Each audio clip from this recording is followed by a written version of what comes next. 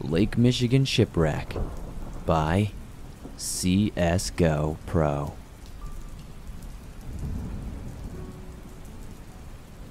We often sought opportunities to bond and create lasting memories as a young family. So, on that sunny Saturday morning, we loaded our car with picnic baskets, beach towels, and sunscreen, and set off for a day trip to Lake Michigan. The anticipation filled the air as we drove along the winding roads, eager to immerse ourselves in the natural beauty that awaited us. Upon arrival, we were greeted by a breathtaking sight. The vast expanse of the lake stretched out before us, its sparkling waters dancing under the sun's golden rays. The rhythmic crashing of waves against the shore serenaded our senses, promising a day filled with joy and tranquility. We eagerly scouted the area for the perfect spot to settle down. After a short walk, we found a secluded cove nestled amidst a cluster of towering trees. The lush greenery provided a welcome respite from the summer heat, and the shade cast playful patterns on the ground below. With our little ones already racing toward the water, my spouse and I quickly set up our beach towels, creating a cozy, relaxing haven. The gentle breeze kissed our skin as we watched our children frolic in the shallow waters, their laughter echoing joyfully. As the hours slipped away, we explored further along the shoreline. Hand in hand, we strolled along the sandy beach, relishing the sensation of warm grains between our toes. Our footsteps left imprints that were quickly swallowed by the incoming tide, as if erasing our presence from the world. I noticed something peculiar about the water's surface during our leisurely walk. Intrigued, I squinted my eyes and strained to get a better look. Just a few yards away, there was an object that defied explanation. Its shape was grotesque and unsettling, an amalgamation of twisted metal and decaying wood. The murky water lapped against its corroded surface as if eager to claim its sinister secret. The air grew heavy, and there was this sense of foreboding, as if the lake was whispering a warning. Driven by curiosity and a nagging sense of unease, I approached the object very cautiously. The closer I got, the more disturbing it became. Rust-covered chains dangling from the sides, their links clinking eerily in the breeze. A tattered flag fluttered weakly as its peak, barely recognizable as a remnant of what it once was. As I inched closer, a foul stench assaulted my nostrils, causing me to gag. The putrid odor hung like a vile specter, a reminder of the darkness within. Trembling, I touched the object, my fingers hesitantly brushing against its cold, slimy surface. That's when I saw it. From the depths of the murky water, lifeless eyes staring back at me. They were hollow and empty, devoid of any spark of life. Panic gripped my heart as the realization set in. I had stumbled upon a long-forgotten shipwreck, its haunting presence resurfacing to claim its victims. The oppressive atmosphere grew suffocating as if the spirits of the shipwrecked souls were closing in around me. Shadows danced menacingly beneath the water's surface, their elongated forms hinting at unspeakable horrors lurking below. In a frenzy, I retreated from the dreadful scene, stumbling back onto the safety of the shore. The once inviting waters now seemed tainted, their serenity shattered by the specter of the shipwreck. The laughter of my children faded into the distance, replaced by an unsettling silence that seemed to mock my terror. As I rejoined my family, I tried to shake off the chilling encounter, immersing myself again in the idyllic surroundings I was in. But the image of those lifeless eyes haunted my thoughts, casting a dark shadow over the remainder of our day at Lake Michigan. The once cheerful atmosphere now felt tinged with an unshakable sense of unease. The waves that had once appeared inviting now seemed to crash around the shore with an ominous rhythm, as if whispering secrets of the lake's dark history. I couldn't help but share my harrowing discovery with my spouse, their eyes widening with the concern and disbelief that I had also shared. We decided it was best not to alarm the children, to preserve the innocence of their carefree day at the beach, but the weight of what I had continued to bear on us, casting a pall over our family outing. We returned to our chosen spot by the cove to regain some sort of normalcy. The children resumed their play, building sand castles and splashing in the shallows, their laughter ringing out like fragile echoes against the vastness. But the horror I had witnessed lingered, its tendrils seeping into every crevice of my mind. The vibrant hues of the setting sun that once warmed the sky now appeared sinister, casting long, foreboding shadows across the water. As dusk settled in, we gathered our belongings and prepared to leave.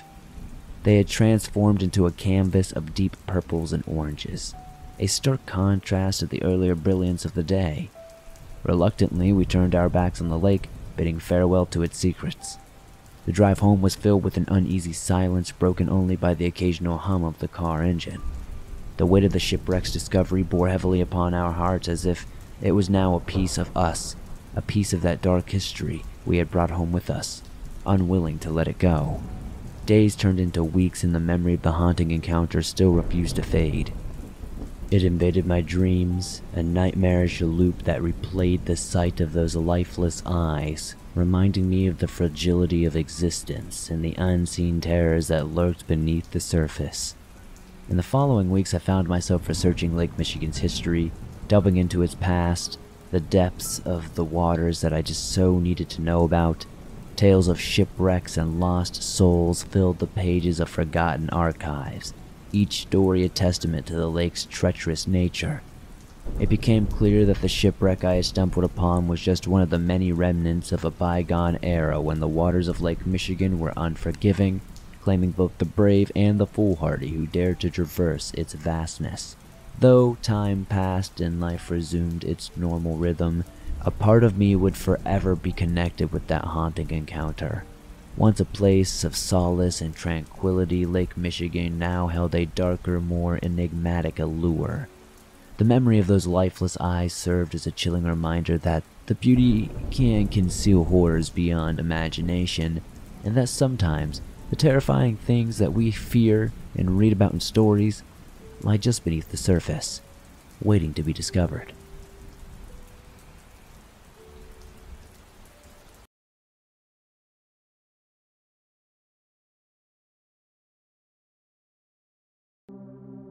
A Cold Day in Louisiana by Anonymous. Here's a story that occurred to me about 4 years ago. It was an abnormally cold day. Sure, it can get cold in the late parts of the year, but usually in Louisiana, it doesn't get that cold. Maybe around the high 50s, maybe 60s, but on that day, it was in the low 20s. The carbon dioxide was like a cigarette smoke that came from my mouth as I sighed. I had 2 layers of coats on, very heavy coats, plus a bunch of other stuff to keep me warm. It was a long day at school, and I was ready to get out of there. The school is surrounded by somewhat dense forest. I always look in the tree line as I walk home from school, because I just feel like I'm not alone and I'm being watched. As school ended, I eagerly barged out of the gate and started walking home. My house is a good 30, maybe 40 minutes away. I walked down the same path through the woods as I always did, when suddenly I heard a scream, or more like a screech, that echoed in the forest. It has probably been 20 minutes since I began my walk through the woods, and it's already getting dark. I then begin to smell the stench of something rotten. That is when I almost trip on something. I looked down and almost puked. There, in front of me, were the horrifically mangled remains of a man who had gone missing a few days prior. I froze and moved only my eyes spastically left to right. Nothing. Suddenly, the same screech echoed in the woods, but this time closer than before. I froze again. Then I heard the spine-chilling crunch of leaves and sticks not too far away from where I was. Then, from out of nowhere, the temperature suddenly spiked.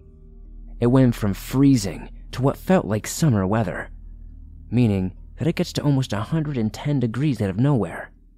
By now, I was scared out of my mind. I started fast walking when something felt like it was watching me. I swerved around, and with the dying light, I saw it. It was fast. so fast that I only caught the sheer size of whatever it was. It was at least 8 feet tall. I screamed unintentionally and ran. Then, I tripped on the roots of a tree that were probably 3/4 of the way through the forest, which ended up absolutely murdering my right leg. Then, I saw those eyes. It was pitch black and the temperature was so dang hot. But I know what I was looking at. It was a set of eyes, at least 15 feet away, just staring at me. They were glowing yellow with jet black viper pupils. I slowly reached in my back pocket, not leaving the vision of those eyes. My fingers met my phone and I pulled it out gingerly. I turned the flashlight on, and I still have nightmares about it to this day. In the few seconds I had, I screamed the absolute crap out of my lungs at that sight. The beast was dark crimson in color, almost like blood. Its sternum protruded from its chest with a point. It had long, black hair with 2 curved crimson horns. It had 2 pairs of blood-red wings. The upper ones were massive while the lower ones were shorter and thinner.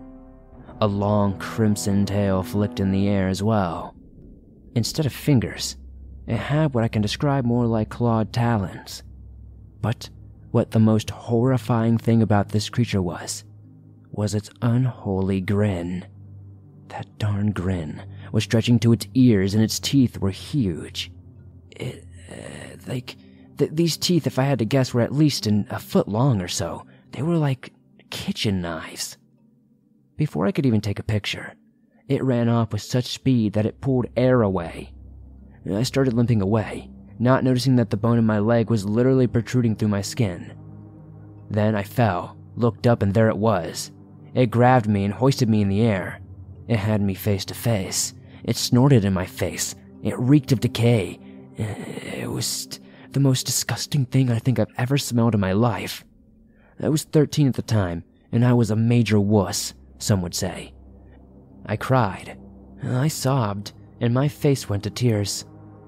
It is at that point the creature, maybe feeling sympathetic, cocked its head and put a finger to my mouth. It was burning hot and felt like stone.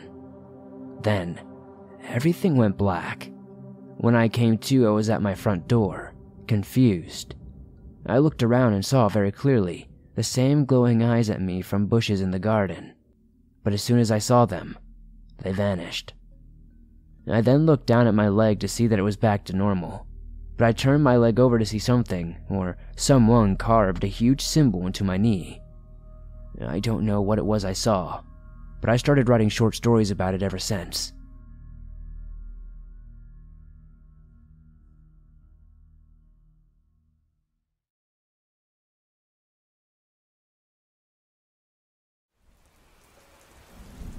The Shack at the Lake by Kirby Hill.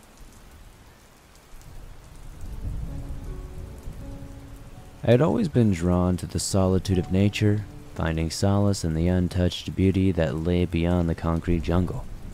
So when the opportunity arose to take a nice little solo hiking trip along the shores of Lake Michigan, I eagerly packed my backpack, ready for an adventure that would free my soul. As I arrived at the trailhead, the morning sun spilled its golden rays across the vast expanse of the lake. The air was crisp and refreshing, carrying with it that faint scent of pine trees as I sat on the foot trail. A sense of excitement mingled with the tranquility of the surroundings. The path stretched out before me, winding through the dense forest, promising hidden treasures at every turn. For hours I immersed myself in natural wonders that surrounded me. The towering trees formed a majestic canopy overhead, casting intriguing shadows on the ground below. The forest floor was carpeted with fallen leaves, their vibrant hues dejecting autumn's arrival. The gentle rustling of the foliage beneath my boots was the only sound apart from the occasional chirping of birds. As the day wore on, I couldn't shake the feeling of being watched. It was a subtle sensation, like a whisper in the wind, but it sent shivers down my spine nonetheless. I paused, scanning my surroundings, looking for any sign of movement or life, yet the forest remained eerily still, as if holding its breath. Convinced it was my imagination playing tricks on me, I pressed on, determined to reach my destination before nightfall. But as evening descended, a strange noise pierced the stillness. It was distant, faint, yet undeniably unnatural. It sounded like a muffled whimper, as if someone or something was in distress. My curiosity, it piqued. I veered off trail, following the sound more profoundly into the woods. With every step, the noise grew louder, yet it didn't seem to grow any closer. It echoed through the trees, bouncing off their trunks and branches, making it impossible to discern its origin. Branches snapped underfoot as I forged ahead, my heart pounding in my chest, a mix of fear and anticipation coursing through my veins. Suddenly, the noise ceased, leaving me standing in an eerie silence. I strained my ears, hoping to catch any trace of its return. And then, behind a cluster of trees, I saw a flicker of movement. I quickened my pace, drawn toward the source of the mysterious sound. As I rounded the last tree, my breath caught in my throat. Before me stood a dilapidated shack, its wooden planks weathered and worn by time. The air surrounding it seemed heavy, as if carrying the weight of forgotten secrets. The whimpering sound emanated from within, growing louder and just more disturbing with every passing moment. Summoning all of my courage, I pushed open the creaking door, revealing a scene that would forever haunt my dreams. The shack's interior was shrouded in darkness, save for a single ray of light streaming through a cracked window, illuminating a ghastly sight. Lining the walls were rows upon rows of cages, each holding a different creature, a macabre menagerie of twisted nightmares. Some had feral eyes and sharp teeth, and their bodies contorted in unnatural shapes. Others were skeletal and emaciated, their skin clinging desperately to their frames. The stench of decay hung heavy in the air, mingling with the pitiful cries that echoed through the room. Terror gripped me as I realized the true horror of the situation. These creatures, trapped and tormented, were the source of the haunting sounds that I had heard throughout my hike. Someone had inflicted unspeakable, undeniable cruelty on these absolute terrified creatures, subjecting them to unimaginable suffering. I could feel their pain resonating into the depths of my soul, compelling me to take action. With trembling hands, I fumbled for my phone and dialed the emergency services. As I relayed the details of the horrific discovery, my voice quivered with fear and determination. The operator assured me that help was coming, urging me to stay put until the authorities arrived. I obeyed, unable to tear away from the pitiful creatures trapped within the cages. Once filled with despair, their eyes now seemed to hold a glimmer of hope as they sensed salvation drawing near. Time waiting there seemed to stretch agonizingly long as I waited for the sound of approaching sirens, yearning for this nightmare to end. Finally, the distant wail of emergency vehicles reached my ears, slicing through the heavy silence. Relief flooded my being, but I couldn't help but feel haunted by the atrocities I had witnessed. I knew that even as the captives were set free, the scars of their torment would forever mar their existence. The rescue operation unfolded with precision and urgency. Along with animal welfare organizations, law enforcement officers arrived to dismantle the grotesque menagerie and provided medical attention to the surviving creatures. Their dedication and compassion in the face of such darkness rekindled a flicker of faith within me. As the sun dipped below the horizon, casting an ethereal glow over the scene, I slowly returned to the trail.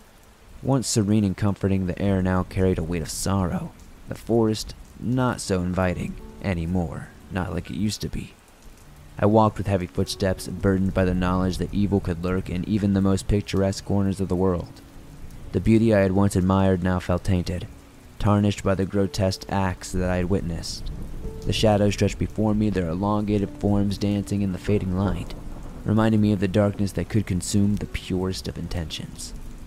That solo hiking trip that began with a thirst for solitude had transformed into a journey of enlightenment and purpose.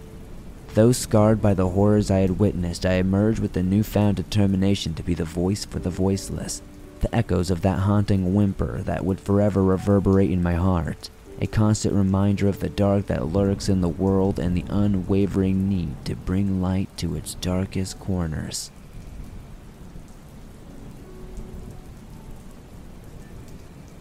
Lake Huron Spookiness by Anonymous. I grew up in the state of Michigan, in a town called Port Austin, right on the Great Lake of Lake Huron. It's a small town with not much to do besides peruse the small mom-and-pop shops or go to the diner in the center of town and check out some cool classic cars at the show that is held once a week. Whenever I could, I chose to escape the mundanity and go to my father's cabin in the neighboring city of Grindstone. It was a small community town with nothing but woods and farmland and a nice area for hunting and fishing, once again on the shores of Lake Huron. At the time, I was 14 years old and I went up for the weekend with my older brother, a Marine straight out of Iraq, returning home that same weekend from a short hunting trip. My brother was tough as nails and he wasn't afraid of anything, but that day I would see a side of him I wouldn't soon forget. We took the ATV and headed out to a cornfield with an abandoned farmhouse. To set the scene, we were hunting pheasant in the cornfield that opens up to a clearing, and beyond that is the beautiful Lake Huron. We entered the opposite side, which is smaller, lighter woodsy area, but has a trail where we parked the ATV that leads out to the cornfield. We headed out fairly late, sometime around 4 p.m. after fishing earlier that day, and hadn't had that much luck, so we were deciding to head back at around 7 p.m. As we were exploring the abandoned farmhouse, my brother sat down for a cigarette and called me over to the front to check something out. His face was pale, and he choked on his words. He told me to look over there and pointed. I saw a huge wolf about 300 yards in the clearing ahead of me, standing on its hind legs. This thing was massive and covered in thick black fur. I couldn't really see how tall it actually was from the distance, but its legs looked huge and this thing was muscular with an oddly shaped torso and long, slender hind legs. My brother told me to grab one of the shotguns. When it heard him, it turned and looked exactly at us, seeming to be leering slightly. It then took a few strides on its hind legs, then went down on all fours and darted into the cornfield in the direction of our ATV. It was starting to get dark now. The sky was red, purple, and orange. We decided to enter the cornfield from the farthest end that this wolf went into. I was on flashlight duty, so I could see all of our surroundings. While he walked ahead of me with a shotgun the entire time, I felt like I was being watched, and I swear I heard nearby rustling and low growls and snarls when we would stop. Eventually, what was a 10-minute walk seemed to take an hour. We made it to the trail where the ATV was parked. I started to calm down now that I could see my surroundings better, and that's when I heard the iconic horror movie cliche of a branch or twig snapping, followed by rustling in the cornfield behind us. I shined the flashlight on a patch of stalks where I thought I heard the movement, and sure enough, I saw a pair of yellow reflective eyes about 6 feet high through a crack in the corn stalks. My brother yelled at it to F off. Then it let out an eerie howl that sounded like it was right in my ear. My brother fired one shot, hitting the top of the corn stalks, and then told me to hightail it to the ATV and get it started. I started it, and when I felt him jump on the back after me, I punched the throttle and floored it across to the access road and then onto the main road that cuts through the town. I looked behind me once or twice and saw a huge black mass dart across the road quickly, from out of the cornfield into the darkness of the woods. We headed back to our house, in town that night, and didn't return until about 12 p.m. the next day to collect our things from the cabin, still unnerved. I had always heard the rumors of the Michigan Dogman, but I always thought it was just an old wives' tale, like the boogeyman that my dad told me to scare me straight as a kid. I thought it was just some state urban legend like the skunk ape of Florida or chupacabra, etc. To this day, my brother and I talk about it over some beers, but it was definitely a scary experience for the both of us. I even still go hunting in those parts to this day, but haven't seen anything since, and I hope that I don't see it again.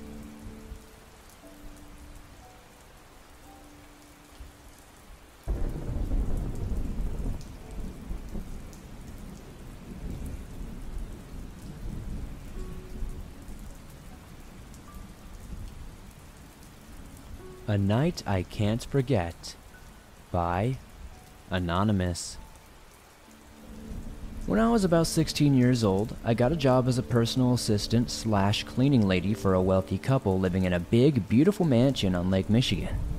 It was a great job then, but after a while, I had to quit because of everything going on, and I'll tell you exactly what that was. I made $12 an hour as a 16-year-old girl, which was just crazy to me at the time. But now I know it's because the homeowners couldn't get anyone to stay to work for them. But I didn't see them all that much during the school year, so it was fine. I would work 40 hours a week in the summer and part-time while in school. So during the school year, I would hardly ever see the homeowners and would be left alone to clean the house. I had a key, alarm, and gate code, so I let myself in and out as I pleased essentially. In the summer months, I had help from a few other employees, but in the school year, it was just me. At first, I loved being in the house alone. Don't get me wrong. The place was gorgeous, right on Lake Michigan, had a beautiful view of it. I'd always open all the curtains to let the sun shine in and blast the surrounding sound speakers while I cleaned. It wasn't until I was alone that I started noticing how weird the place was. Nothing ever felt welcoming about the place. Sure, it was pretty to look at, but it was modern and everything was marble and stone. Not a very homey feeling. My first experience happened when I was cleaning one day in silence. I remember not turning on the music because I had a bad headache that day. Suddenly, the speaker to the upstairs part of the house turned on. The way their speaker system works, you can control it by a touchpad in the kitchen, which would play music everywhere besides the basement and main bedroom. To play music in those areas, you must go to the touchpad, turn it on by the control pad, and sync it up with the rest of the house. The reason this was so alarming was because I was the only one there. I walked up the stairs to check what was going on and figure out why the music turned on, seemingly by itself. I looked around and called the homeowner's name, thinking someone had just come in without me noticing, but the doors were still locked and no one was home. I shut off the music and went back downstairs, not thinking too much of it. It started happening more often though. I'd be listening to music and it would turn off, or it would be off and turn on in a completely different area of the house. I brushed it off as faulty electronics and didn't really think much of it. The second most prevalent story I remember from working there was when I was cleaning the workout room in their basement. I never wanted to go into this room, and I couldn't tell you why. Something about this room just felt weird. It was super cold and dark, and I felt anxious in that room no matter what time of day. I tried to avoid it at all costs, but my boss would get mad when the dust would build up. So I forced myself to go down there once a week to tidy up. So anyway, I was in the workout room using a broom and mop. I remember sweeping the floor and propping the door open against the machine while I used the mop. Suddenly, the broom fell over, hitting the wall, and the baseboard to the floor as it was fell, causing 3 distinct knocks. What I heard after scared me so badly I refused to go into that room by myself ever again. Immediately following the knocks made by the broom falling, 3 knocks responded in the exact pattern the broom fell, but it was coming from inside the wall. I know what you're thinking. It was not an echo. It was not some sort of scared animal. It was knocking. Deliberate knocking. I was utterly alone in a big, quiet house in the middle of nowhere on Lake Michigan, and someone was knocking back at me from inside the wall. To this day, I have no explanation for what I experienced. Lastly, this was the first and only time I've ever seen anything paranormal with my 2 eyes. And I know this time it's not me being paranoid or crazy because I was with a coworker who saw it too. Sometimes my boss would rent out her guest house, and we would clean it before the guests would arrive. So this guest house has a big glass hallway leading from one main area of the house to another. I was cleaning the house while one of my coworkers, Bob, was standing next to me. Just then, I catch a glimpse of what looked like a boy in a blue shirt running by. I turned my head just as Bob turned his head as well. He asked me if I saw that too, and I said yes. Thank you for sharing my stories. Hopefully everybody enjoyed them.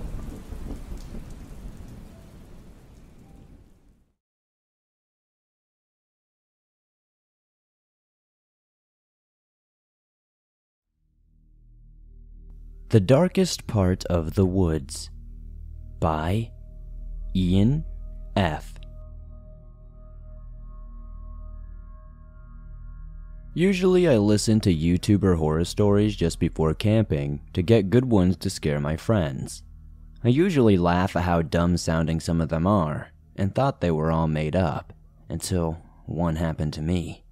My 9 friends and 3 adults were camping near Flaming Gorge in Utah. We stayed for 3 nights. Our teenagers ranged from 14 to 18.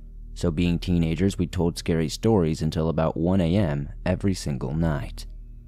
We told stories like the Black-Eyed Children, the Whistling Man, and the Helper.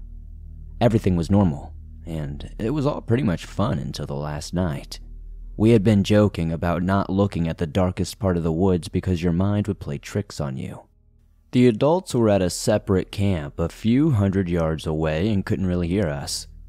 We had 3 tents, and in the middle of a scary part of one of the stories about disappearing people, our tent shook hard. We all perked up and stared at each other. I and 2 others walked to check it out. No one was outside or inside. Only one other party was camping far down the road. They were a few older people, and we didn't think they would bug us. We looked around again and there was no one there, but a rock about the size of my fist lay there. I was shook. Someone had thrown a rock at our tent to scare us, that's for sure. We thought maybe it was the adults, but they were in the opposite direction. We just shook it off. Things like this happened again, and that's when we really started to get worried. There were 2 18-year-olds with us, Max and Caden, who weren't the type to get easily scared, that's for sure. Max was huge and robust, and Caden loved horror movies, so he didn't get scared easily. We knew it wasn't good when they were freaked out. We were all jumpy, and I guess at this point pretty loud because the adults came and told us to quiet down. We told them what happened, and they all began to laugh thinking we were joking and left us behind once more. It was almost midnight when we decided to go quiet down a little bit more and try to listen to the person doing this to us, so we could talk or yell at them. We finally heard a loud snap as we saw a massive branch break from very high up in a tree. We screamed and shined our lights the way we heard it.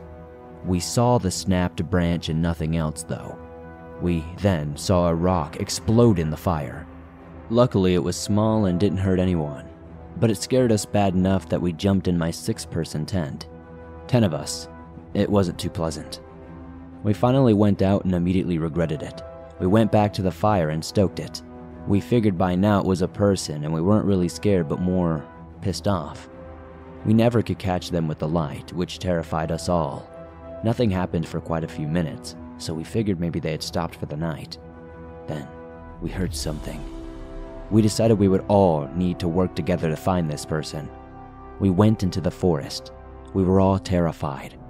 What happened next has messed up camping for us for the longest time. We had an uneasy feeling, and that's when we heard it. A raspy, eerie whistle. We all screamed and ran to the tent. We heard it nonstop. That's the other thing that makes us think it couldn't be human. There were no breaks in the whistling to catch a breath, just the creepy whistle for about 15 minutes straight. We ran back to our tent, like I said, and we hid in there and never went out for the rest of the night. I know this ending is pretty anticlimactic, but that's our story, and it still makes camping weird for us to this day.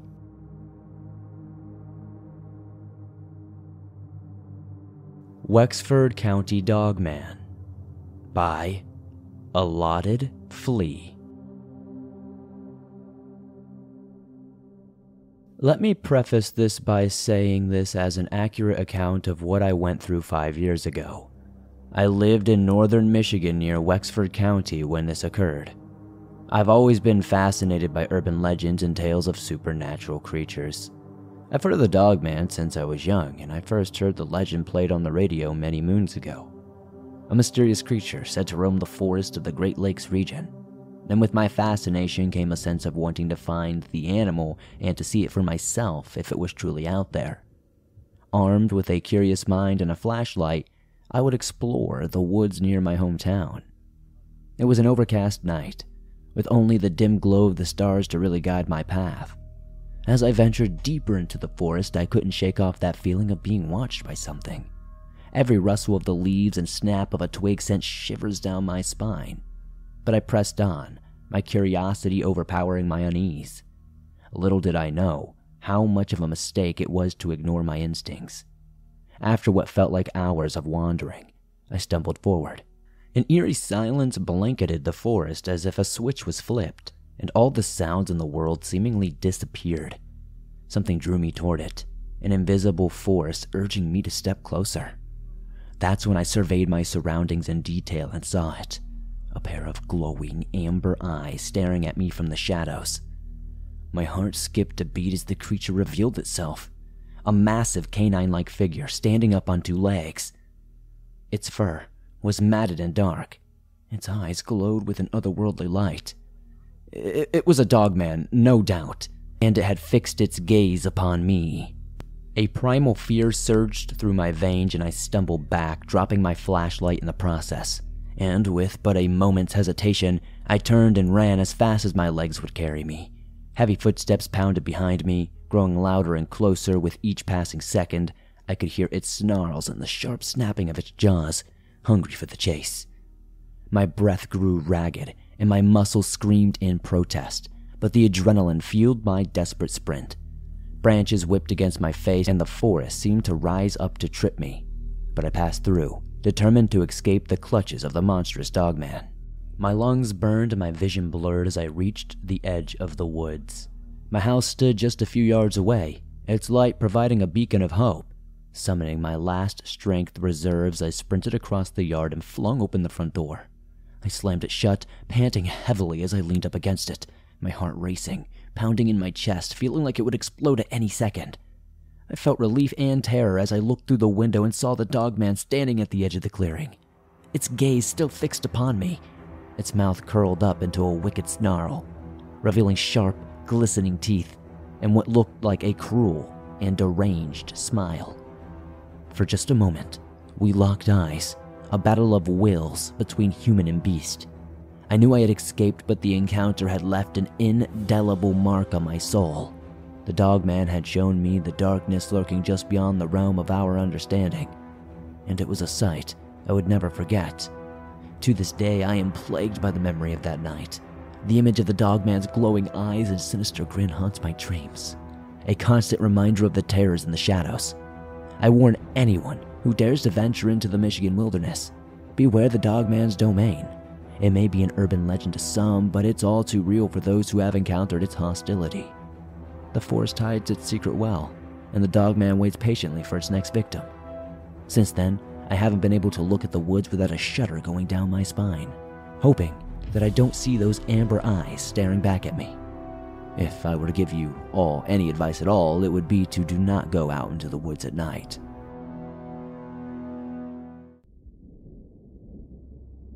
Backwoods, Virginia is no joke. By Jackson T. The crisp autumn air tickled my face as I ventured deeper into the vast wilderness of the backwoods in Virginia. I had always found solace in the solitude of nature, but this solo hiking trip was my escape from the chaos of the city. Little did I know that this journey would turn sinister, plunging me into a nightmarish world I could have never imagined. As I trekked along the narrow, winding trail, a sense of unease settled over me. It started as a subtle tingling in the back of my neck, a fleeting whisper of a presence lurking just beyond my line of sight. I shrugged it off as my mind playing tricks on me, dismissing it as a byproduct of the eerie atmosphere of the forest. But the feeling, it persisted, growing stronger with each passing step. Seeing eyes were watching my every move, studying my vulnerability. A shiver racing down my spine, and I couldn't shake the creeping sensation that I was being stalked. I stopped in my tracks, my heart pounding, and glanced around expecting to glimpse my pursuer. However, the forest remained eerily still, not a single leaf rustling and no sign of movement. I reasoned that it must have been my overactive imagination, fueled by my stories that I have heard a million times on the internet. I had also heard local folklore about these woods, but I figured these were mere figments of my subconscious. Determined to shake off my unfounded fears, I continued my hike, quickening my pace and the distance between myself and whatever oppressive presence was following me. But the relentless feeling of being hunted clung to me like a suffocating shadow. With each passing minute, I intensified. This drove me to the edge of paranoia. I decided to take a break and gather my composure. I found a fallen log near a trickling stream and sat down, trying to catch my breath any way I could. The forest silence weighed heavily upon me, broken only by the faint rustling of leaves and the distant hoot of an owl. I scanned the surroundings, my eyes darting from tree to tree, expecting to see the lurking figure, but nothing ever revealed itself. Suddenly, I caught a glimpse of movement out of the corner of my eye, a fleeting shadow darting between the trees. My heart skipped a beat as I leapt to my feet, adrenaline surging through my veins. I called out, my voice trembling. "Is someone there?" Silence greeted my words, mocking my unease. I convinced myself that it was just a woodland creature scurrying away. Nothing more, nothing less. Yet my trepidation, it persisted, urging me to investigate further. With a deep breath, I ventured off the trail, pushing through the underbrush towards where I had seen the shadowy figure. The forest grew denser, its embrace growing tighter as if it was a warning for me to turn back. But for some weird reason, almost like I was possessed, I pressed on, my curiosity fueled by the fear and determination I felt. Minutes turned into hours as I trudged more profoundly into the wilderness. The foliage grew thicker, casting elongated shadows that danced around me. The oppressive silence was broken only by the rhythmic thump of my heartbeat. My senses were on high alert, every rustle of the leaves and distant crack of branches echoing like an alarm in my mind.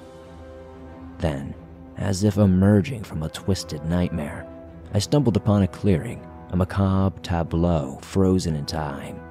The ground was littered with decaying carcasses, their rotting flesh picked clean by scavengers. The stench of death filled the air, suffocating and repulsive. My stomach churned, threatening to unleash its contents. I gasped in horror, recoiling as I recognized and realized the gruesome truth. These were not remains of animals. They were human. A wave of nausea crashed over me, and bile rose in my throat. The magnitude of the horror before me was incomprehensible. How could this be? Who could have done such a thing? A noise behind me shattered the silence, wrenching me from my shock-induced stupor. I spun around, my heart pounding in my ears, only to come face to face with the source of my terror. It stood there, towering over me, a monstrous figure covered in tattered rags, its grotesque face hidden beneath a mask of stitched-together flesh. Fear paralyzed my every muscle as I found myself trapped in its gaze. It had lifeless eyes. Its mouth was opened, emitting an otherworldly hiss that seemed to penetrate my very soul. My mind reeled, unable to comprehend the nightmarish entity before me. With an unholy speed, the creature lunged towards me, its jagged claws reaching out to tear me apart. At that moment, pure instinct took over and I sprinted away, my legs pumping with desperate adrenaline. The forest became a blur of shapes and colors as I raced through the undergrowth, desperate to escape the clutches of this abomination. My heart pounded in my chest, my breath coming in ragged gasps as I sprinted back toward the trail. The creature's blood-curdling screams echoed behind me, growing more distant with every step. I dared not to stop, I dared not to look back, afraid its horrifying visage would haunt my dreams forever. Finally, I burst out onto the trail, gasping for air, my body drenched in sweat. I stumbled forward, propelled by sheer willpower, until I reached the safety of my car. With trembling hands, I fumbled for the keys, slammed the door shut, locking myself in with the sanctuary of the vehicle. I peered through the windshield, scanning the tree line, half expecting the creature to emerge from the shadows at any given moment. But it remained hidden within the forest depths, its malice lurking in the darkness. As I drove away, my mind was a whirlwind of terror and disbelief. I knew the horrors I had witnessed would forever haunt me. Virginia's backwoods held ancient and evil secrets that were better left undisturbed, and as long as that creature roamed freely, I could never be sure it wouldn't find me again, lurking in the shadows, waiting to claim its next victim. The Michigan Boonies by Anonymous. This story takes place in the boonies of Allenson, Michigan, about 2 years ago. I was over at my best friend Marcus's house. His house, for reference, is like a large barn-like structure with a basement. It was about the second week into the summer, and we were up for a snack run, like we normally do when it gets late, and we don't like to wake his grandparents. I don't get scared very easy, and I've always had unnaturally great hearing. So, I could tell when someone was moving around even in the dark with my eyes closed, and know where they were, and a rough idea of how tall they were, and how far they would be. I was pretty great for hide and seek. My friend Marcus and our other friends soon began to realize that I was pretty hard to play against. It was around 2 or 3 a.m. We were wide awake and bored. We decided to start a small campfire in the backyard next to their camper. About 300 yards away from the house and surrounding Marcus's grandparents' house is nothing but woods. We sit down and talk for a while, and then our friend Jay wanted to go into the camper for a while because he gets cold easy, and there are blankets in there. We decided that we would go in with him because he didn't want to be left alone. I was watching the fire because it always calms me down. I decided to stay out by the fire for a little longer. I started to realize that there were no crickets or bullfrogs making any noise, so I glanced around with my back to the camper, and I didn't see anything. At least, not at first. So, I didn't think anything of it. I start hearing more footsteps, though, coming from the edge of the woods. I looked up to see this dog-like creature on the edge of the woods, just behind the tree line. Its head was easily 5 to 6 feet from the ground with yellowish-green eyes that seemed to glow. I didn't think anything of it, because animals are curious, just like we humans are. But I kept an eye on it. But not 3 minutes later, Marcus comes out of the camper and locked eyes with something to the left. There were 2 shadowy-like figures walking back and forth in the field, getting closer and closer. He sits down beside me while watching the figures and asked me if I saw them too. I told him I did and described exactly what I was seeing. I told him it felt like they were about 200 feet away and low to the ground. I pointed out the creature I was staring down in the tree line as well, and told him to keep an eye out if they got closer, and if they did, go inside the camper and not to come out unless I said otherwise. But thankfully, it didn't come to that. Morning broke and we were all pretty tired, but then I checked later in the day where the creature stood to see if there were any footprints or anything. I did notice that the grass was matted down, but I didn't notice any distinct footmarks. I didn't tell Marcus or Jay that, because I wanted to keep them out of that stuff, because once you've had an encounter with one, you're bound to have another one or so. Thank you for sharing my story. I'd appreciate it a lot if I could get any sort of ideas of what it may be. I've been watching your channel for a few years now, and I love the encounters everyone has shared. I think what I saw that night might be a dogman, but I'm not sure.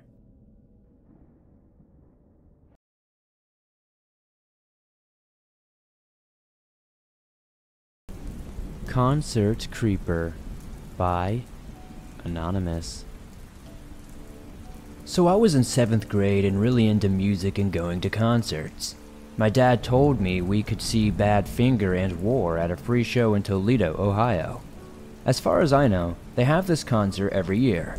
It's called Party in the Park and takes place at this lovely park right on the banks of Lake Erie.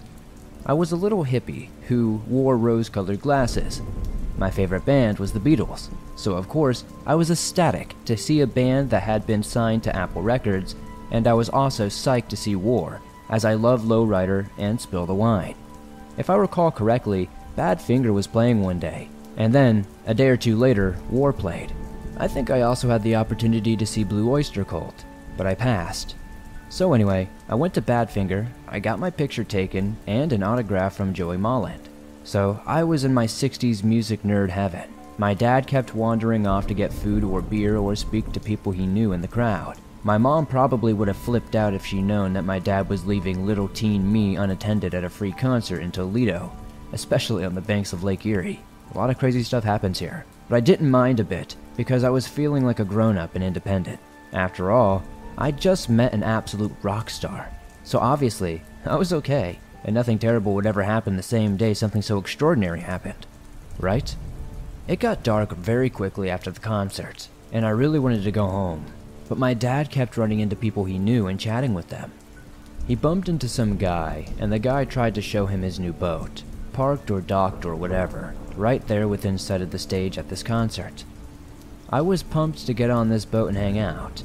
Still, there were all these super hot older men, by which I mean 2 guys who were probably 17 with slightly above average looks, on board. I was shy and clumsy, and I worried I would struggle to get onto the boat without falling over. So I said I'd hang out with inside of the ship and people watch, and my dad was like, cool, whatever, let me on that boat. I was standing there probably cheesing, pondering just how fantastic my day had been, when this guy walked up to me and kind of punctured my happy little cloud. He was almost 7 feet tall, solid, and a little chubby. He looked to be in his late 30s or early 40s and gave me the creeps.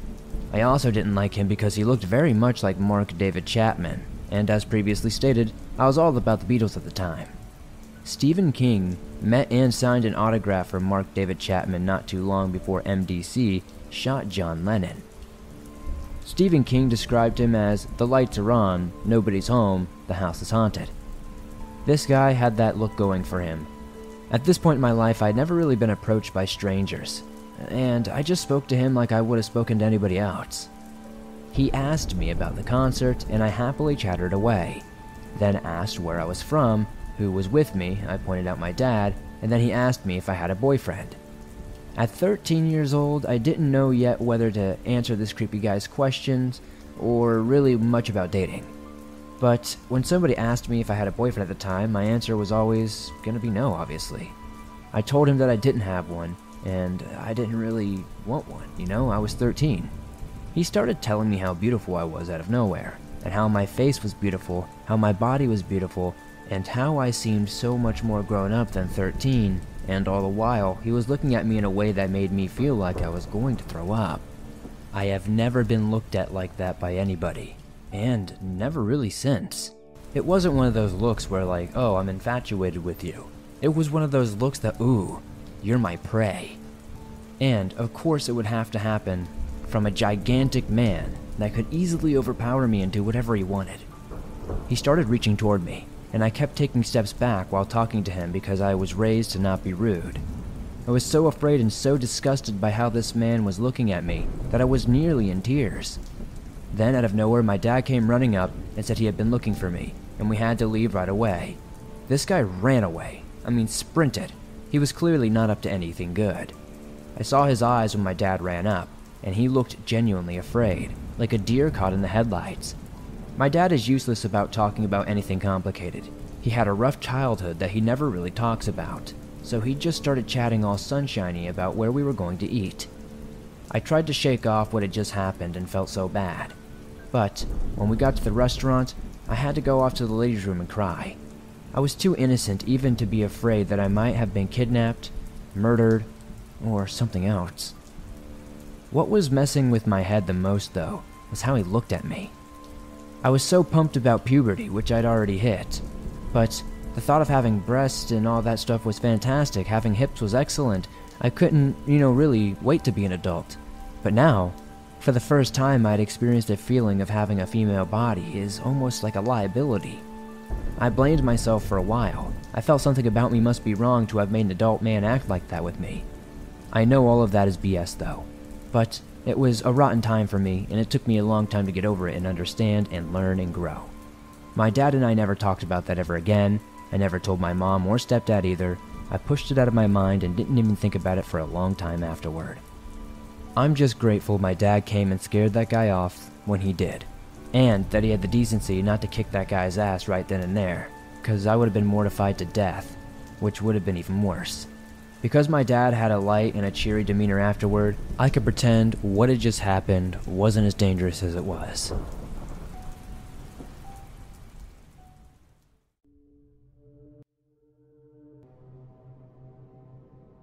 Tillamook Forest Murder.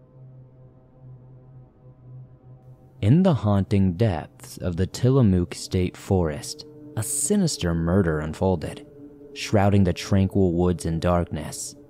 Brace yourself as we delve into the chilling details of this true crime tale. Warning, the story you're going to hear has some disturbing details. Viewer discretion is advised. It was a cold December morning when a Tillamook County Sheriff's Office deputy ventured into the forest, seeking to engage with long-term campers at a designated campsite number 3 to be exact. Little did they know, they were about to stumble upon a horrific scene. Amidst the towering trees, the deputy discovered the lifeless body of a 52-year-old man. His winter-clad figure lay motionless on the ground, blood staining his face, head, and neck. A silver-colored Hyundai Santa Fe bearing an Oregon license plate loomed nearby, a silent witness to the heinous act. The signs of violence were unmistakable. The area surrounding the victim's body was littered with empty .38 special shell casings, a grim testament to a deadly encounter. But it didn't end there. The perpetrator, or perpetrators, had left no stone unturned. The victim's pockets had been rifled, his wallet and identification vanished. To add to the new mystery, the victim's trusty blue Toyota minivan was nowhere to be found. As the puzzle pieces began to fall into place, the gaze turned towards two women residing at campsite number 3. They lived in the same Hyundai Santa Fe that stood as a macabre centerpiece to the crime scene. The deputy's prior encounters with the women added an eerie layer to the investigation. Their car had experienced mechanical issues, and they refused when offered assistance that required separation. These encounters now took on a new significance. The abandoned Hyundai Santa Fe offered crucial clues. Personal belongings belonging to Lisa Peasley, one of the women, were found inside. A stockpile of unspent .38 special ammunition in a bag nearby mirrored the shells discovered earlier. The breakthrough came when investigators unearthed the murder weapon concealed beneath the leaves, debris, and a small wagon. A firearm bearing one spent casing and one unspent casing matching the evidence found at the crime scene and inside the car was now in their possession. The focus shifted to bringing Alyssa Zipporah Sturgill and Lisa Marie Peasley to justice. Days later in Hawthorne, Nevada, their stolen minivan was intercepted by law enforcement. Sturgill and Peasley were apprehended and caught red-handed in possession of the victim's stolen car. Initially charged with possessing a stolen vehicle, they exercised their right to remain silent, casting a chilling shadow over their true intentions. The Tillamook County Sheriff's Office spared no effort. Their detectives embarked on a journey to Nevada, armed with arrest warrants for murder, ready to commence an extradition process. The wheels of justice were set in motion. As we unravel this tragic tale, let us remember the victims whose life was abruptly vanquished. May our thoughts, sympathies, prayers, whatever it may be, accompany his grieving family and loved ones during their difficult time. This is just a glimpse into the Tillamook State Forest murder case, a stark reminder that evil can rear its nasty head even amidst serene landscapes. Stay vigilant and stay safe, for danger may lurk where you least expect it. If you want to know more about this, you can look up more about Sturgill and Peasley's court proceedings and journey online. There are many articles that have followed that.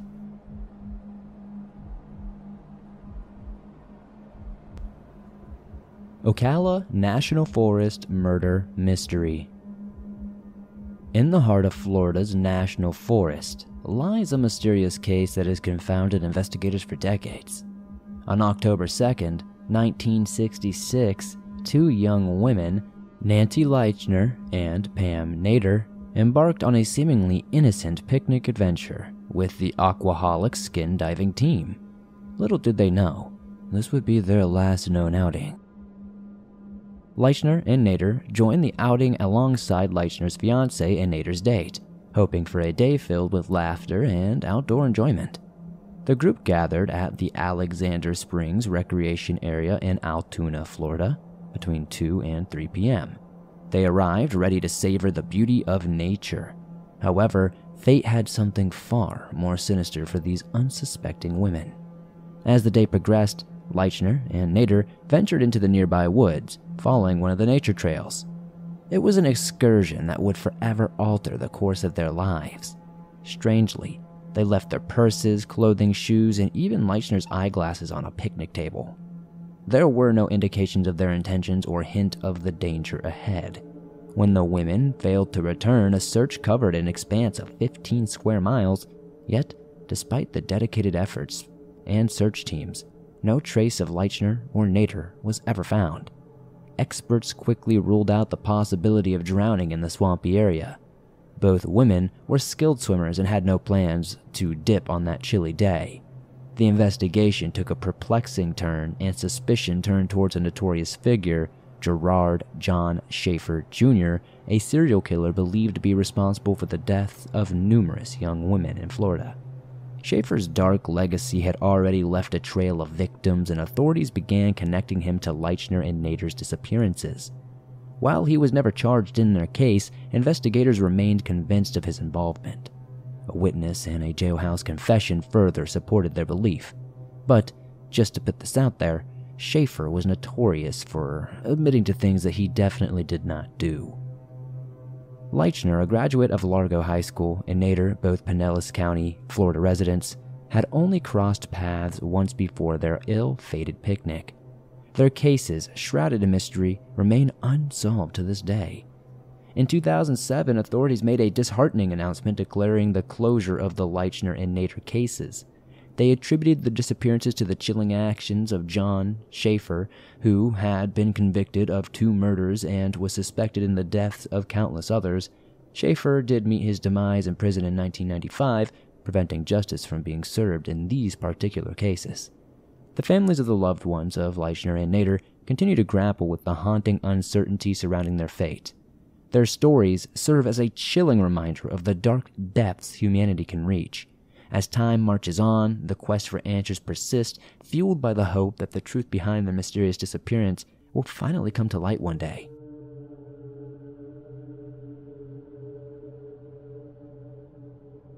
The disappearance of Roger Sawyer. 1 month after the mysterious disappearance of Roger Sawyer during a camping trip in Everglades National Park, his family remains hopeful that he will be found safe. However, as they return to their homes on the West Coast without any clues about his whereabouts, they are left with the lingering questions about the lack of media involvement in the search efforts. Roger Sawyer, a 67-year-old retired Oregon butcher, was an experienced outdoorsman. He vanished without a trace on March 5th while camping with his family in the Flamingo Campground area at Everglades National Park. The camping trip culminated in a cross-country journey in their motorhome. Sawyer's daughter-in-law, Janice Williams, shared details of their journey, recounting their adventures exploring the Florida Keys. According to Williams, while some family members visited the visitor center, Sawyer and his wife Paula remained at the campground.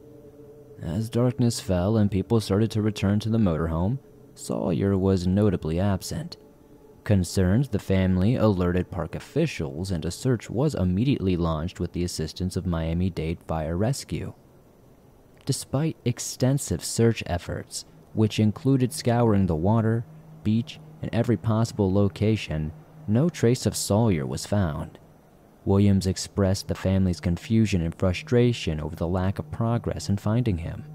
No shoes, no hat, or personal belonging was discovered, leaving them puzzled about how a man in good health, with no signs of dementia and a background in outdoor survival, could vanish without a trace within a national park. Now, you listening to the Swamp Dweller channel know that is definitely not out of the norm here. The initial response from the National Park Service and Miami-Dade Fire Rescue included sharing essential information with the media. However, as the search continued, the flow of information dwindled. It was initially reported that the family did not want to speak to reporters or provide a photo of Sawyer for some reason. Still, the family does deny this claim, later confirmed by a park spokesperson. In an interview with CBS Miami, Williams revealed the decision to withhold a photo of Sawyer from the media was made by the incident team managing the search, as they wanted to prioritize dedicating manpower to search efforts. Williams clarified that the family was willing to cooperate with the media and believed their involvement could have aided in locating Sawyer. She expressed disappointment that the media attention they had hoped for did not materialize. The search, managed solely by a dedicated incident team from the U.S. Park Service, continued for approximately 10 days but yielded no results. Eventually, the family had no choice but to return home, still without any answers about what happened to Sawyer. Williams expressed gratitude for the efforts of the Park Service and other agencies involved in the search, acknowledging their exhaustive coverage of every inch of the park. However, as Sawyer remains missing, the family began to entertain the unsettling possibility that he might have been taken out of the park. This idea, not previously considered by the searchers, raised questions about the potential benefit of making a photograph of Sawyer public.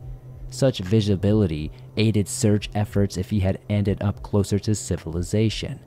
Nevertheless, the search coordinators made no official request for immediate assistance. Linda Fryer, the public information officer for Everglades National Park, acknowledged that the way information was disseminated during the search is now being reviewed by the Park Service. The family is left clinging to hope, considering offering a reward for any information that could lead to resolving Sawyer's mysterious disappearance will help. Paula Sawyer Rawls, Sawyer's daughter, who traveled to South Florida to assist in the search, had since returned home, sharing her anguish on CBSMiami.com, saying, "Every passing day intensifies her longing for her father and her desperate wish to have conversations with him again. The void left by his disappearance creates a deep emotional wound that can only begin to heal once they have closure and know what happened to him." As Sawyer's whereabouts remain unknown, friends and strangers across the nation continue expressing their support, well wishes, and encouragement. The family remains hopeful that their search will eventually yield answers, ending the agonizing uncertainty they face.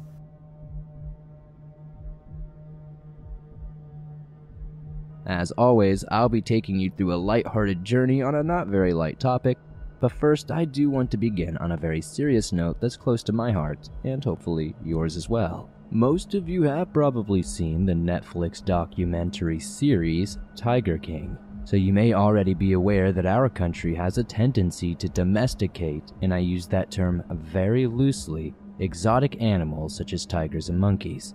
This is a huge problem unto itself, but there's an even bigger problem behind it. Yes, many of these animals are the result of breeding, but there are countless more being brought in by poachers, and their journey is unspeakably cruel. Sadly, just as many are slaughtered for their hides and horns. But animals aren't the only victims of poaching. Statistics show, on average, 2 park rangers are killed by poachers each week worldwide, but some experts believe that the number may be much higher. Of course, that's not including other park personnel or civilians. Each year, that totals over 100 human deaths on top of an already heinous crime. Yet, there is so little awareness surrounding the issue. The men and women losing their lives while trying to protect these animals deserve our recognition and gratitude. While yes, we may have a few jokes bordering on inappropriate throughout today's video, please don't lose sight of the real message. Hungry, hungry Komodo dragon. This first story is an exotic one. We're starting off in Rinca Island in Indonesia, Komodo National Park to be exact. According to the Canberra Times, Komodo dragons have lived on the islands of Indonesia, completely isolated from predators for about 1 million years. At the time of this article in 2021, there were an estimated 5,000 dragons living in the park. They most commonly eat deer, buffalo, goats, and birds, Sometimes they'll eat their prey whole, while other times they'll poison it with a venomous bite and stalk their dinner until it dies, even if that takes 3 weeks' time. In 2009, a ranger named Mian arrived at his office located inside a small wooden building in the main camp.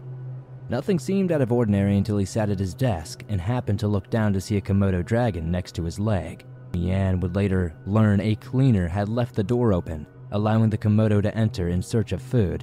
Now it seemed to find some. To make matters even more terrifying, the ranger was only wearing sandals. His feet were his only weapon and they were completely unprotected. He knew if he didn't get his leg away, the dragon would bite it and swallow.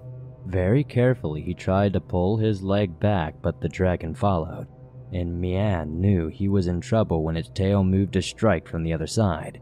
He pulled his leg back too fast and became trapped beneath the desk. That's when the Komodo clamped down and refused to let go. Its teeth were ripping into Mian's flesh. Thinking fast, he managed to pin the beast down slightly by putting his free foot onto its neck. Using his free hand, he was miraculously able to pull the animal's mouth open, thereby freeing his leg, but his hand was now also bitten during the struggle. All the while, Mian was shouting for help and other rangers rushed to his aid, but to their horror, more Komodo dragons were also close behind.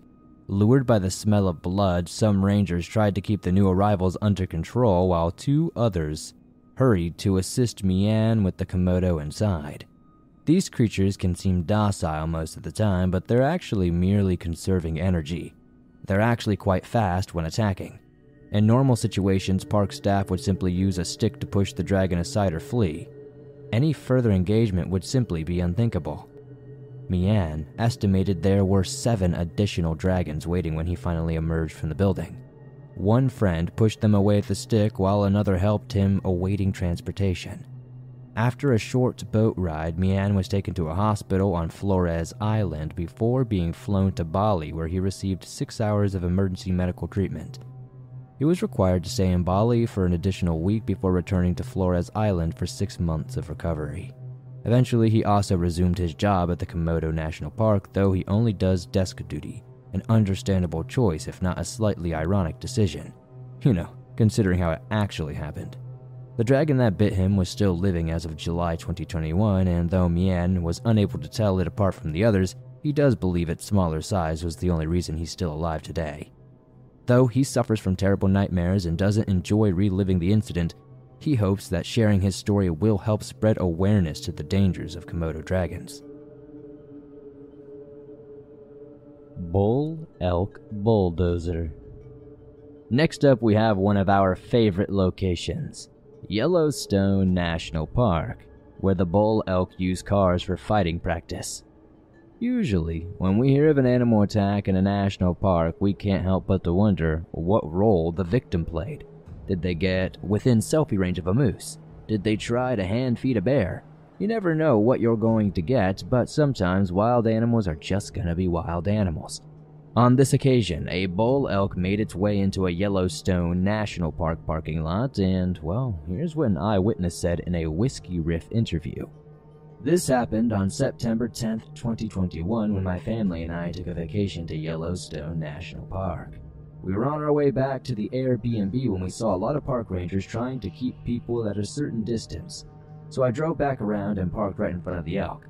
It is during the rutting season, so the males were hyper-aggressive. He lunged at 2 cars before ramming into the ranger's vehicle. In the video, the elk is clearly unimpressed as it scans its surroundings, and 1 car can be seen backing away before it's far too late. But then the animal launches itself toward in a full charge, colliding directly into the side of a park ranger's vehicle. Rutting season is no joke, and this was at its peak. Typically, the season lasts from September to October, but sometimes it can begin as early as August. Battling over mates is a common occurrence among North American bull elk, and sometimes they're even fatal. In this overly aggressive state, anything can be seen as a challenger, be it animal, human, or even a car. Honestly, we're lucky it was only a vehicle and not a person. It could easily have gone the other way. Just let this be a lesson to you. If you plan to visit Yellowstone, try to make sure it's not during rutting season. Grizzly Mama. Next up, we have a good old-fashioned bear attack. And no, when animals attack video is complete without at least one, right? Seriously, it's the law. There's no lack of potential encounters, either. In fact, you may very well be seeing a dedicated bear attack episode in the future, but for now I want to tell you about Canadian Park Ranger Jordan Carberry. In July 2018, Jordan was 50 years old, living in Bella Coola, British Columbia, when he found himself in a fight for his life. He was outside of his home early on a Tuesday morning when he noticed a couple of bear cubs sitting in a cherry tree and their mother, who was nearby. He had just taken a picture of the mother when a branch snapped, one of the cubs came crashing to the ground. The fall triggered the overprotective mother, and she charged directly at Carberry. A bear will usually display certain signs before going on the attack, but there was no lip smacking or loud huffs to give warning in this case. Also, since grizzly bears can run up to an astonishing 35 miles per hour, Jordan believed he was done for. The New York Post quotes the ranger as saying, "She had her eyes locked on me, and she was coming for me. I instantly turned and tried to get back into the house. All of a sudden, I just got tackled from behind and was sent flying. It felt like two football players tackling me at the same time." The grizzly bear was suddenly on top of Jordan, wrapping her jaws around his head and lifting him with her mouth. That's when part of his ear and part of his scalp tore free and he fell to the ground. But Mama Bear wasn't quite finished. She then lifted him by his thigh and dropped him a few more times for good measure. Carberry loved bears before this incident, and as a park ranger, he had recently taken a defensive training class where he learned what to do during such an occasion. He estimates landing at least 3 kicks to the bear's face before finally regaining his feet and taking a few swings. He was aiming for her snout, but he missed each attempt. Jordan later stated, "She was like a prize boxer. She was so fast." Though he wasn't able to land a punch, he did gain enough distance from the bear to run the 40 feet back to his house. Don't forget, this guy had been lifted by his thigh and dropped multiple times. That's the power of adrenaline for you. Some sources state he didn't have cell reception, while others state he lost his phone in the scuffle itself. But regardless of why he couldn't call for help, Carberry was forced to drive himself on a 10-minute trip to the hospital. After grabbing his keys, he had to make it to his vehicle while the bear was still just outside. When he made a run for it, the grizzly did charge at him again, but thankfully she didn't commit. During the drive, Jordan continuously repeated, "Don't pass out, don't pass out." You guys remember the part about his scalp tearing, right? This wasn't even his main concern. He caught a glimpse of his body form in the mirror and, in his own words, "I was mostly concerned with my abdomen because I thought she had split me open. I thought my guts were hanging out."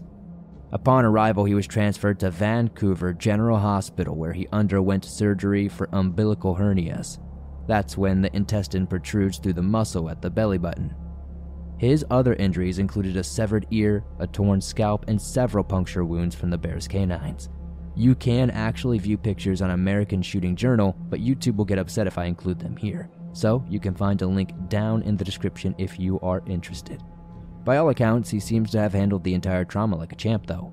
After a 2-week recovery in the hospital, where he constantly kept the doctors and nurses laughing, he was finally able to return home. He felt incredibly lucky to be alive and made lighthearted jokes on Facebook such as, "Good thing I have such a thick skull."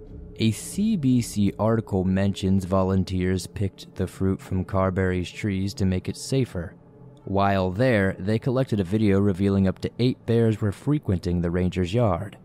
The Conservation Office Service decided to not euthanize the bear because she was merely protecting her cubs and hasn't posed any other public safety threats. This was a decision Carberry wholeheartedly agreed with, stating, "It was me dropping my guard in grizzly country, which you can never do. I did it because I was so close to my house, and I learned a big lesson." Chimps Gone Wild. Our number 4 slot takes us to the Jane Goodall Institute Chimpanzee Eden in South Africa. In June of 2012, Ranger Andrew Oberle, 26 years old, was leading a tour when 2 chimpanzees suddenly grabbed his feet and pulled him beneath a fence. Andrew was savagely mauled and dragged for nearly a kilometer into their enclosure. The sanctuary's director, Eugene Cousins, fired a shot into the air, scaring the animals back into their enclosure. Chimp Eden effectively went into lockdown while investigation took place to determine if the animals would be destroyed. The sanctuary's official statement read, Chimpanzees are wild animals and are defensive of their territories. Any interaction between humans and wild animals can be dangerous. The chimpanzees at Chimp Eden have suffered horrible injuries and abuse from humans and therefore have been treated with caution. After undergoing surgery, Andrew remained in critical condition at Nailspruit Hospital, where he was treated for the lost part of an ear, parts of his fingers, and at the time of his attack he was studying for his master's degree in anthropology and primatology at the University of Texas in San Antonio. The executive director of the institute, David Davos Usthuzian, spoke with the Toronto Star to confirm Andrew's injuries were quite extensive and that this was the first incident of its kind since the park's opening in 2006. Killer elephant. As always, I've saved the wildest story for last.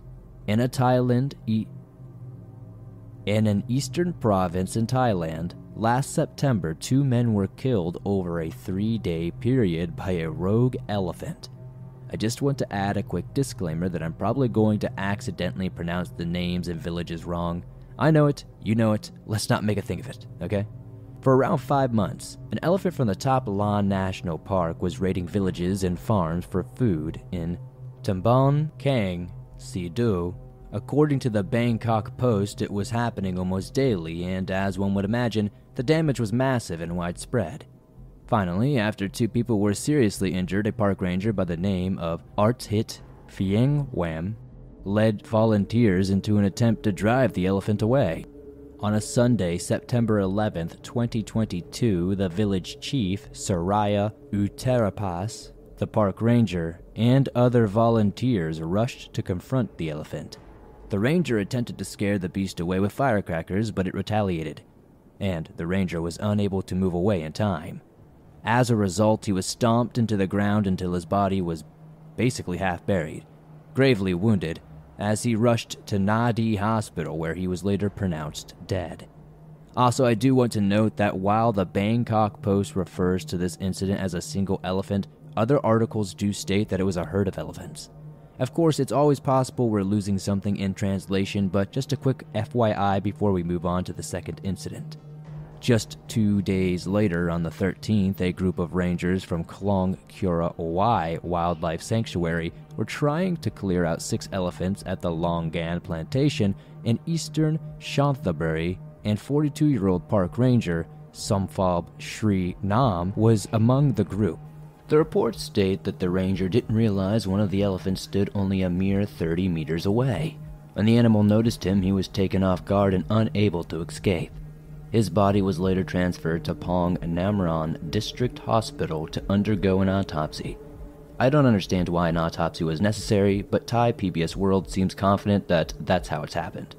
Shortly after these incidents, Phadet Laithong, director of the Wildlife Conservation Office, felt the park rangers were in desperate need of modern equipment and was able to procure 30 night vision binoculars to kickstart the process. He also wished to stress that only some elephants pose a threat to humans, the majority are not aggressive. Drinking and Driving in the Bayou by Crystal the Boss. I live in coastal South Mississippi, not far from the Louisiana line. Everyone around here knows everyone in their families, so it's hard to duck and dodge people if someone wants to. But one place we can always run and hide from people is Bayou La Croix, and a road that runs through the swamp and marsh. It used to be a reservation for Native Americans. This story occurred in my later teen years or young adult years, when we would tear up that old dirt road with our trucks and ATVs. Unfortunately, many accidents happen on that old dirt road as well. One night, while drinking with some friends, the girl I was hanging out with at the time was trying to impress a boy, and he had a friend. So I was the improvised wingman, and we drank straight from the bottle. One of the boys said, "Let's go mud riding." Me, being the tomboy that I am, voted for going. So did everyone else. And being arrogant, confident young adults, we ignored the obvious signs that the road was dangerous, especially while driving and drinking. I'd always heard that there was something dark about that road. The Native American burial grounds and cemetery surrounding didn't make it any less creepy either. I've always heard around town that there was a territorial presence there, and that should be avoided. We never really believed it, though. We all piled into the Ford Bronco and went on our way. As soon as we pulled onto the road, I immediately felt anxious and uneasy and regretted my decision. The truck was sliding, mud was flying, and we were having a great time at first.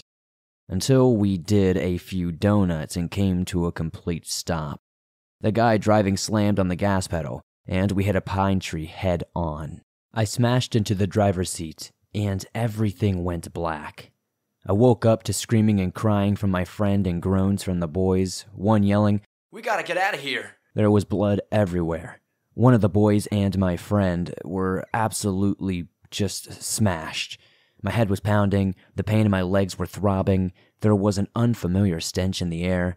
I looked up and noticed a pair of eyes locked on us in the darkness. The reality of what was setting in. My pain immediately subsided. I said to them, We have to run." The guy that wasn't driving had seen the eyes too, and he snatched my friend out of the truck and we all ran. The possible rattlesnakes, water moccasins, and everything else that could bite us were out of our minds when we heard the snarling and growling that was following us. Thankfully, we made it to the interstate where a random person drove us all to the hospital. Somehow, I made it through an accident without an entire scratch, just a little bit of a bruise on my head. My friend broke her nose, one of the boys had hit the steering wheel so hard that he bit through his own lip, and a lot of the other kids had shattered elbows and bones. However, I have terrible knees from slamming into the driver's seat, and I still experience side effects to this day. I don't know what lurks down that road. From what I've experienced, I believe it's what the locals call the Rougarou. A swamp werewolf, if you will. I don't understand why I came out of that accident flawless. Well, almost flawless. I should have gone through the windshield because I wasn't wearing a seatbelt. When we hit that tree, we hit so hard the engine block almost became the dash. It's something that's been bothering me lately, because I drive at night close to that road all the time. It's been over 10 years, and a jail has been built in that area, but I still watch the tree line for those eyes.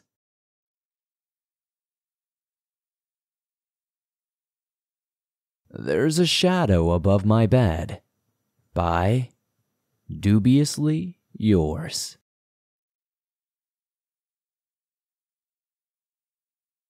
I haven't been sleeping well lately. At first, I thought it was because my toddler's been insisting on sleeping in my bed, relegating her poor father to living room sofa most of the time. She's a fitful sleeper, and oftentimes I end up with a little foot kicking me in the side or a softly snoring face pressed into my neck.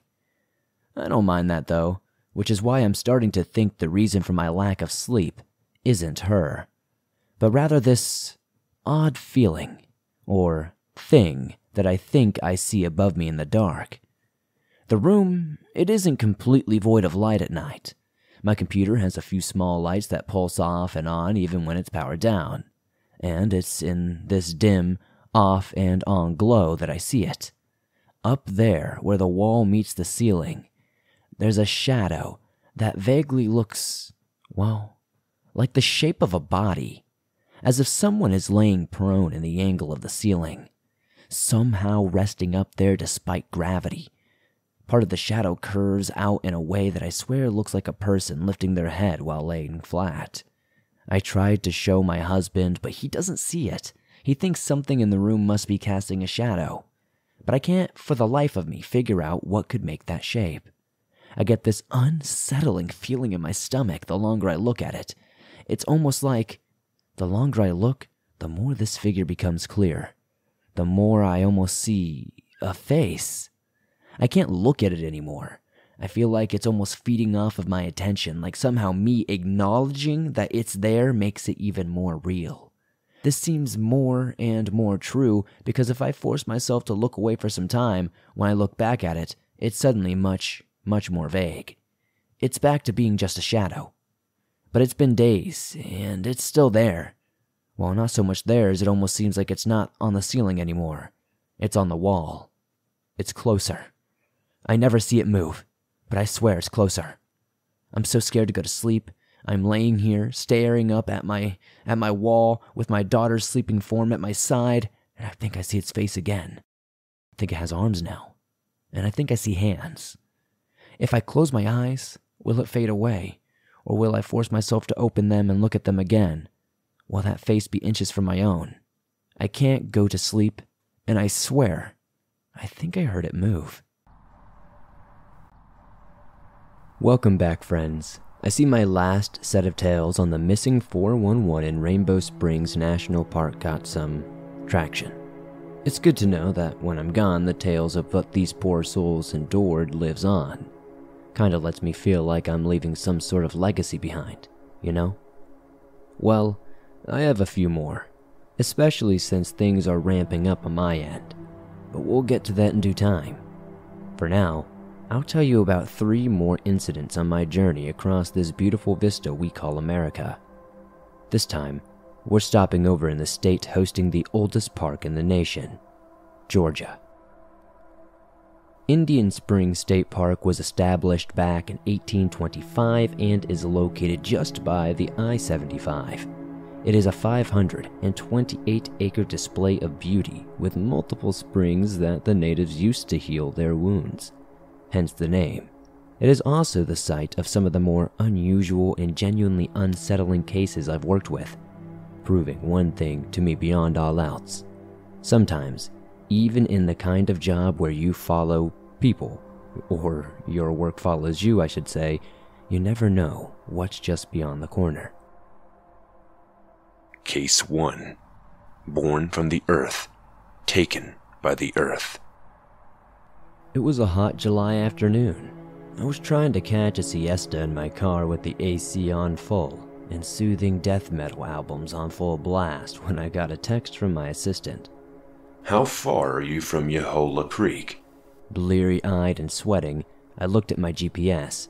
About 15 minutes. Why? Clients want to see you. Says it's urgent. Be there in 20 minutes, they're expecting you. I began to type back that I needed more notice than that when those infamous 3 bubbles showed up that she was still texting. Her response was 4 words that had me rushing into action. It's a park ranger. 15 minutes and a cool soda later, I was sat in Yehola Creek Diner across from a slender woman in her late 30s. Red hair tied back into a neat bun and freckles shining in the spotlight. Her expression was grim, but that did not stop me from acting like a damn schoolboy around her, stumbling over my words. I was never good with attractive, powerful women. Nice to meet you. I'm Martha. You're Wilson, right? Solved the incident over in Florida with the missing family. Heard the rangers there gave you a hard time. Her smile doesn't meet her eyes, but it's disarming enough that I feel the need to qualify the statement. Maybe even boast a little bit. I undo my tie ever so slightly and smile, hoping I'm not sweating more than I think. Yeah, there was a bit more going on than what they said publicly, but you'd probably not believe me. I hesitated. Her expression didn't change as I carried on. I saw sort of elephant grave, missing people who shouldn't be there, all of them talking about the Baron. She finished my sentence for me and didn't break her gaze. Rangers talk, we know. Can't say they wanted to keep it quiet. But that doesn't mean we don't hear about it, especially when that same Baron has been operating in our park. She slides a photo towards the desk. The sun glints off the top of the corner and adds sort of a mystique to the otherwise grim image. It's a Polaroid of a heavy, pregnant, disheveled woman looking barefoot into the deeper part of the forest. Her skin is covered in dirt, scratches, and bruises. Her t-shirt is ripped and her pants look 2 sizes too small. But there is a determination in her face I had seen far too many times. She's going somewhere, and she has a goal in mind. I breathed, looking at the photo closer. Who is she? Angela Daniels, 27 and from Bexar, Texas. She fled up here after certain laws were enacted in that state thanks to Mr. Abbott. Martha's teeth gritted and her brow furrowed. This was personal to her. She came here at the request of something. Look, I don't want to politicize the... I started, my words catching in my throat the moment I said them, knowing full well I was being stupid. Martha's eyes burned. You got kids, Wilson? she growled. No, ma'am. I don't. Not too fond of them myself. And it was that simple for you, huh? Just to decide, nope, and walk away, right? Yeah. I felt hot under my collar as she grilled me. She picked up the photo and shoved it towards me. This is what happens when you do not get a choice in the matter to walk away. When you're denied the same fairness as a man to get your rocks off and make mistakes. Why? Because some creature in the sky says so? No, because men say so. She simmers down and recomposes herself. Ain't no politicizing the issue. It's a person's life and the right to choose. Simple as that. Things went silent for a while. I don't know why I took a cowardly stance on something like that. Never liked to ruffle feathers, I guess. Look, I'm sorry. It wasn't being considerate. Sometimes in my job you try to separate things and be objective, but... I rubbed my neck, not trying to meet her gaze. Yeah, that's my bad. I'm sorry. I held out my hand and she took it, her gaze softening just a little bit. No, you're alright. I should be professional too. It's just, this one hurts. Especially when most of my career either has colleagues grabbing my ass calling it horseplay or tourists not taking me seriously when I advise them that there's legitimate danger if they don't look out. It gets exhausting. I shouldn't have jumped down your throat like that. She sighs and looks at the photo. We don't know how she got to the park, but she carved a message into a tree near the entrance. Like, she wanted people to see it. What was it? I asked, but I already knew the answer. The Baron provides, she said simply, a quiver in her lips like she knew the danger it brought by simply uttering it. I wanted to bring you in because of prior experience. I'm hoping you can find her, and why she traveled to this part of the world. What she seeks there. It grew silent. My cold drink lay empty and I was already desperate for another. She looked like she hadn't eaten or slept in days. So, I indulged her. Hey, let's get another cold one and you can give me some details, okay? She didn't protest as another round came to the table, the drinks clinking softly as we settled in and trying to diffuse the last of the tension. In my experience, people come to places for some specific attraction or oddity. Can you think of any that might have brought her here? She thought for a moment before pulling out a map and pointing a few acres into the woods at a small blotch of open area where a tree stood. Here, our oldest oak tree is a nice rest spot for trail walkers. Some say at night you can hear the spirits of the dead. Maybe she went to commune with them. Maybe. But why didn't any of you try to stop her? One heavily pregnant woman on the trail at night ain't exactly, the smartest thing. Furthermore, why call me in if you know where she's going? I couldn't help but ask, knowing that any other sane person would do the same given the information. She sighed and rubbed her temple. Because despite what we know, none of us on rotation right now have dealt with the more unusual aspects of the job. We wanted someone who had. That's it. That's it. I stared a little dumbfounded at the response. You brought me in because I had a run-in with something odd, and you know of the Baron.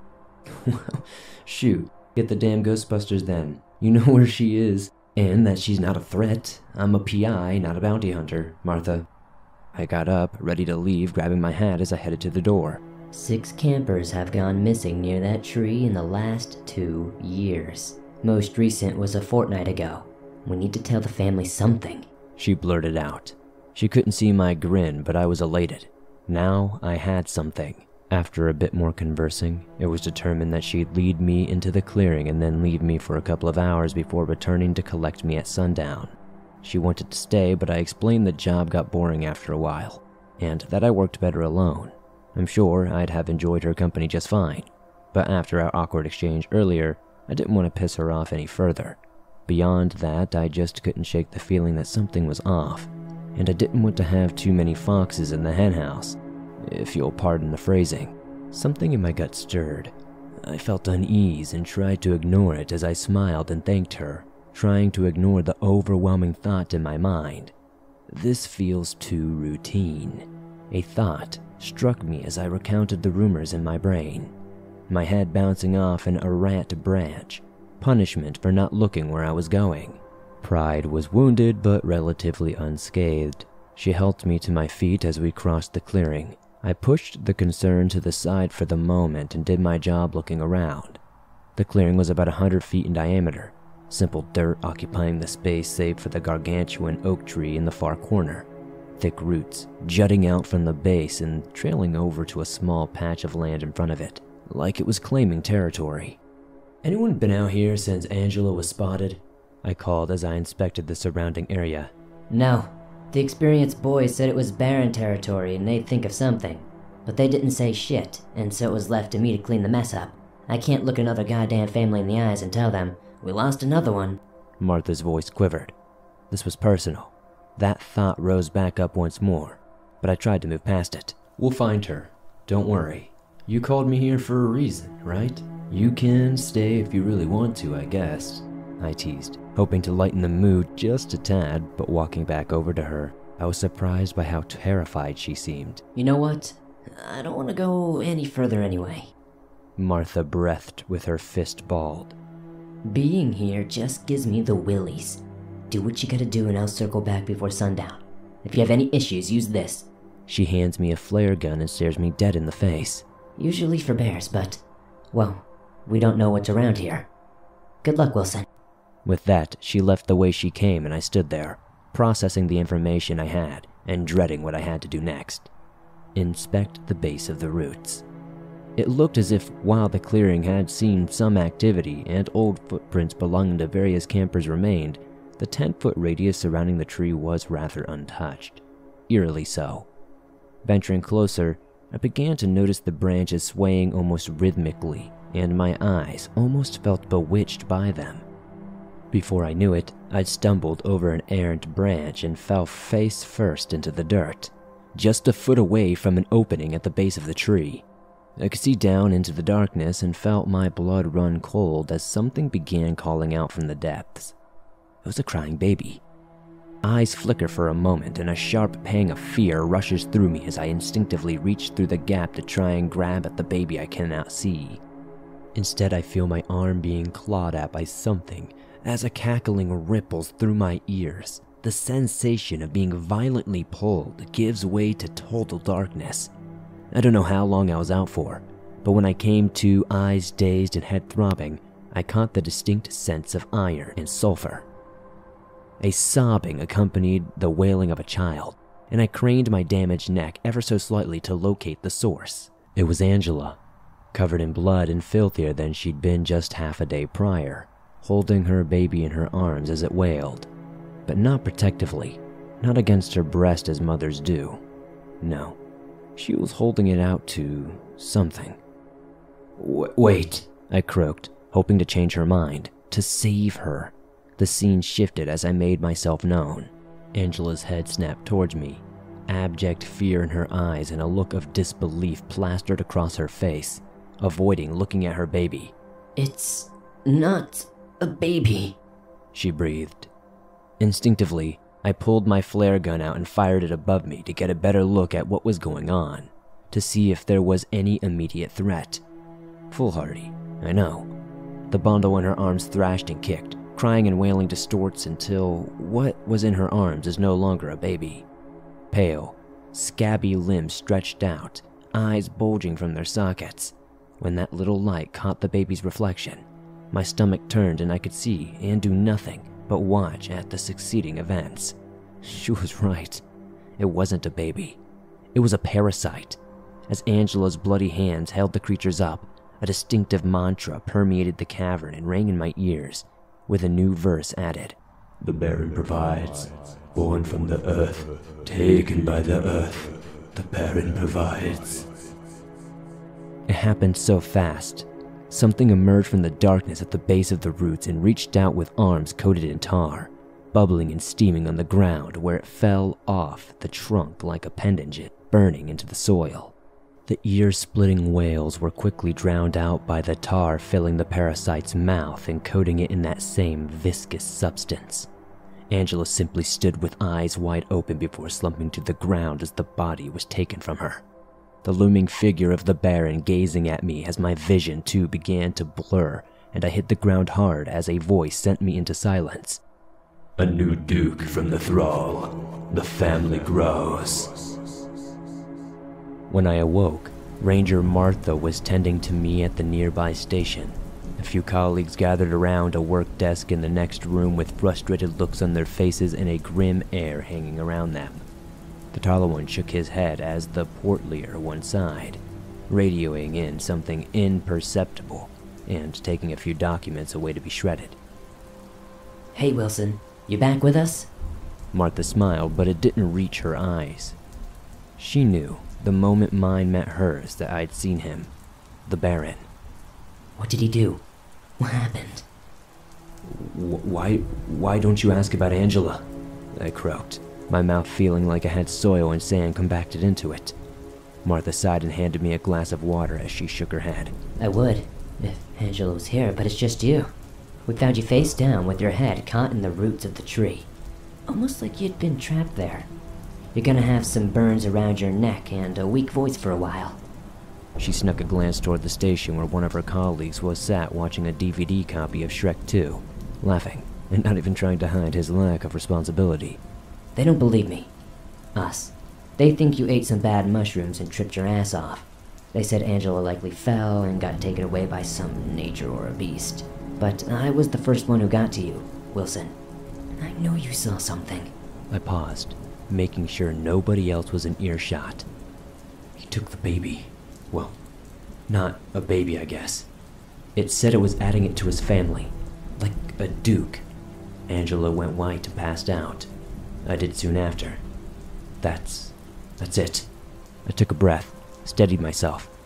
I guess Angela had something else growing inside of her after all. Hopefully she got away safely. Something inside Martha bristled, and that same smile that didn't reach her eyes returned, but with a twitch behind it. I knew that look all too well. But you said she wasn't there, I began, Martha's smile fading as she realized I caught on. I did. She's not in this world with us, Wilson. We found her gutted and disemboweled half a mile from your location. Her eyes and mouth filled with soil. A blood trail led from her body to a cave a ways out from any known campsites. Like I said, Rangers think it was a beast that took her and her baby, but... Her eyes widened. I guess he's getting bolder. We sat in silence for a while as I recuperated before I felt well enough to check into a doctor's and say I had a bad fall. As I grabbed my jacket and put my earphones in, hitting shuffle on my iPod as Ain't No Grave by Johnny Cash came on. Martha hit me with a poignant question to close out an otherwise mentally scarring day. It looks like the Baron has plans for you, Wilson. I don't want to see you hurt. What will you do now? Simple. I'll go find the rest of his family, one tree branch at a time.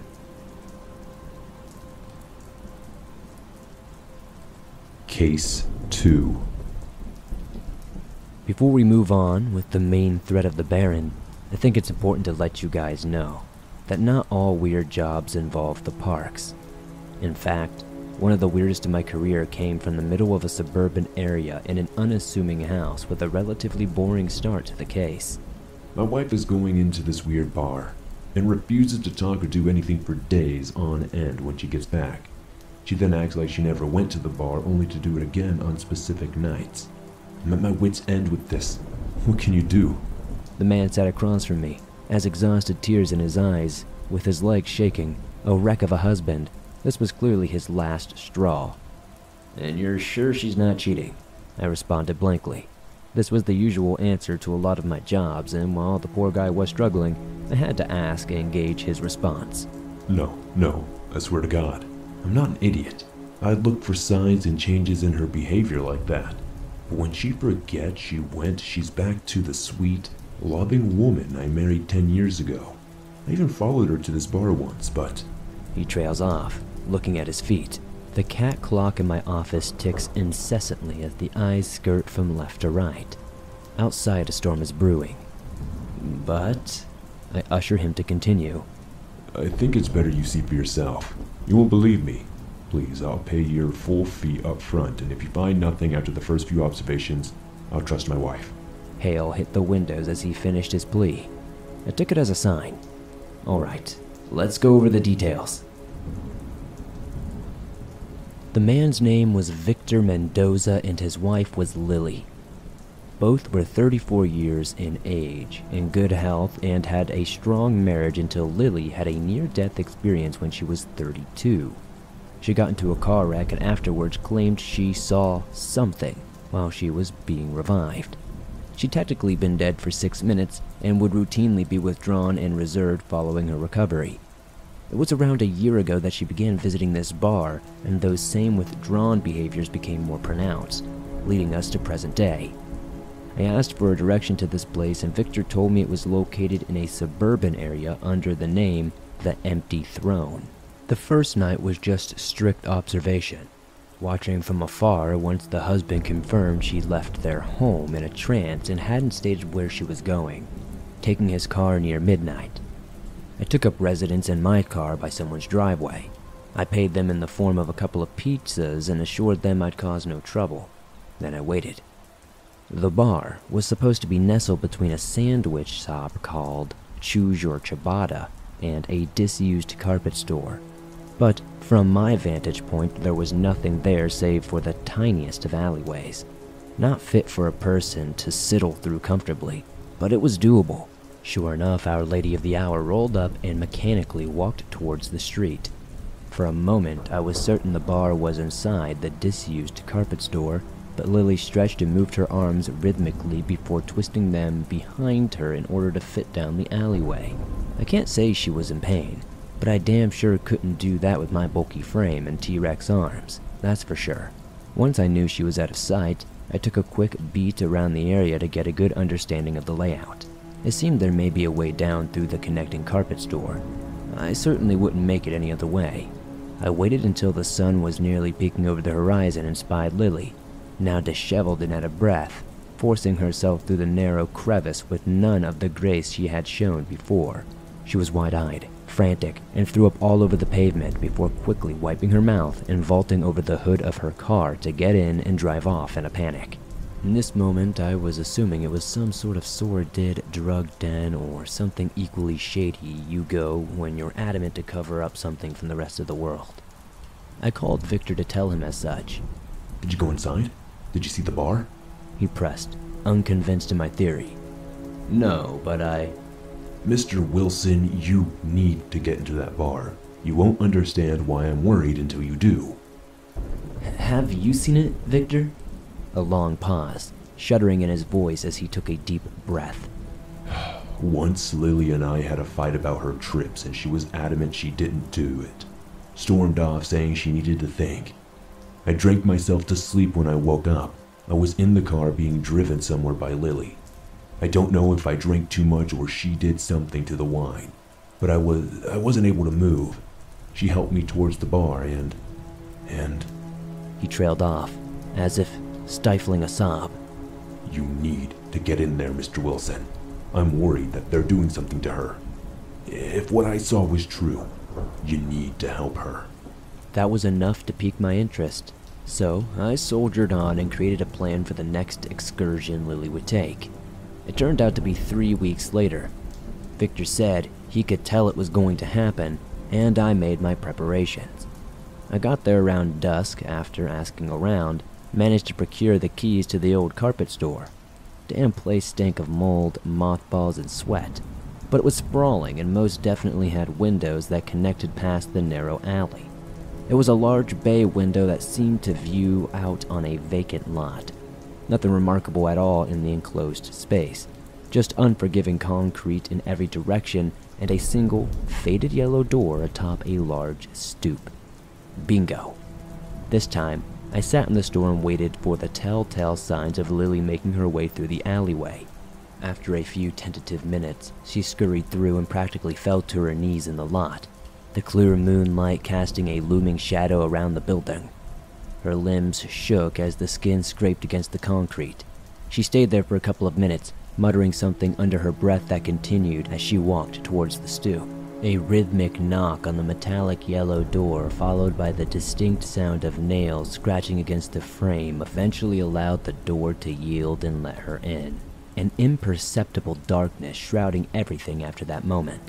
I waited for quite some time before trying my luck, doing the usual, if I'm not in touch within 30 minutes, this is where I am, to my assistant, when I felt uncertain about my situation. Then, imitating Lily's knock, two things overcame me as I stood in front of the door. A strong sense of foreboding, not dissimilar to that of a bear watching you in the woods without you immediately catching on, and the volume of heat coming from the other side of the door. It was like someone had an oven pressed against the other side. Sure enough, however, the door swung open with no apparent bouncer, and I was permitted entrance within the humid property.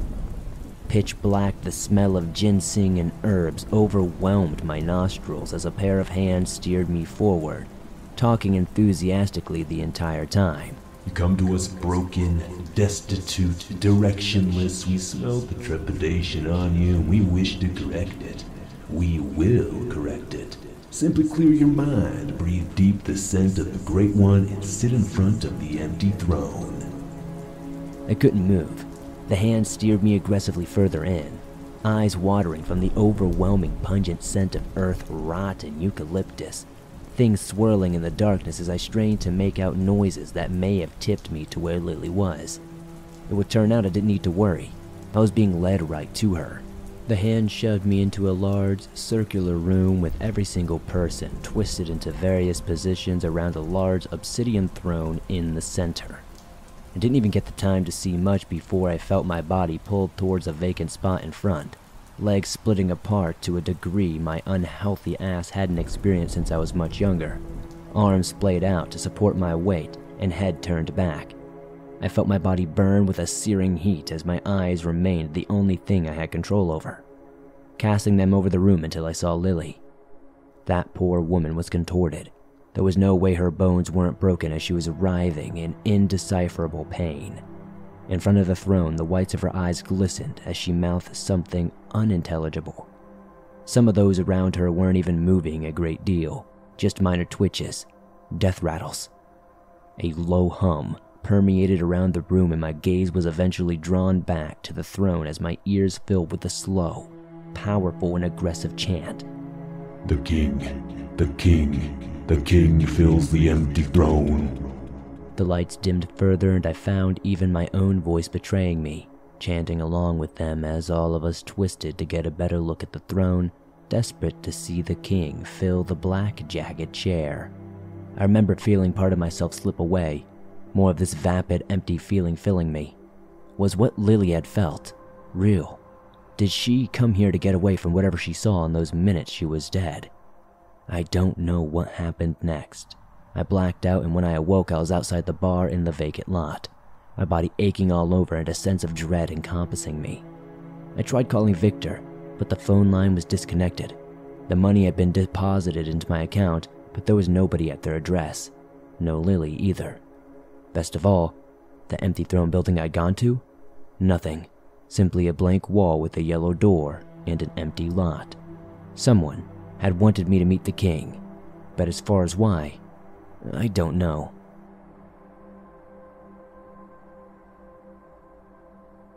Case 3.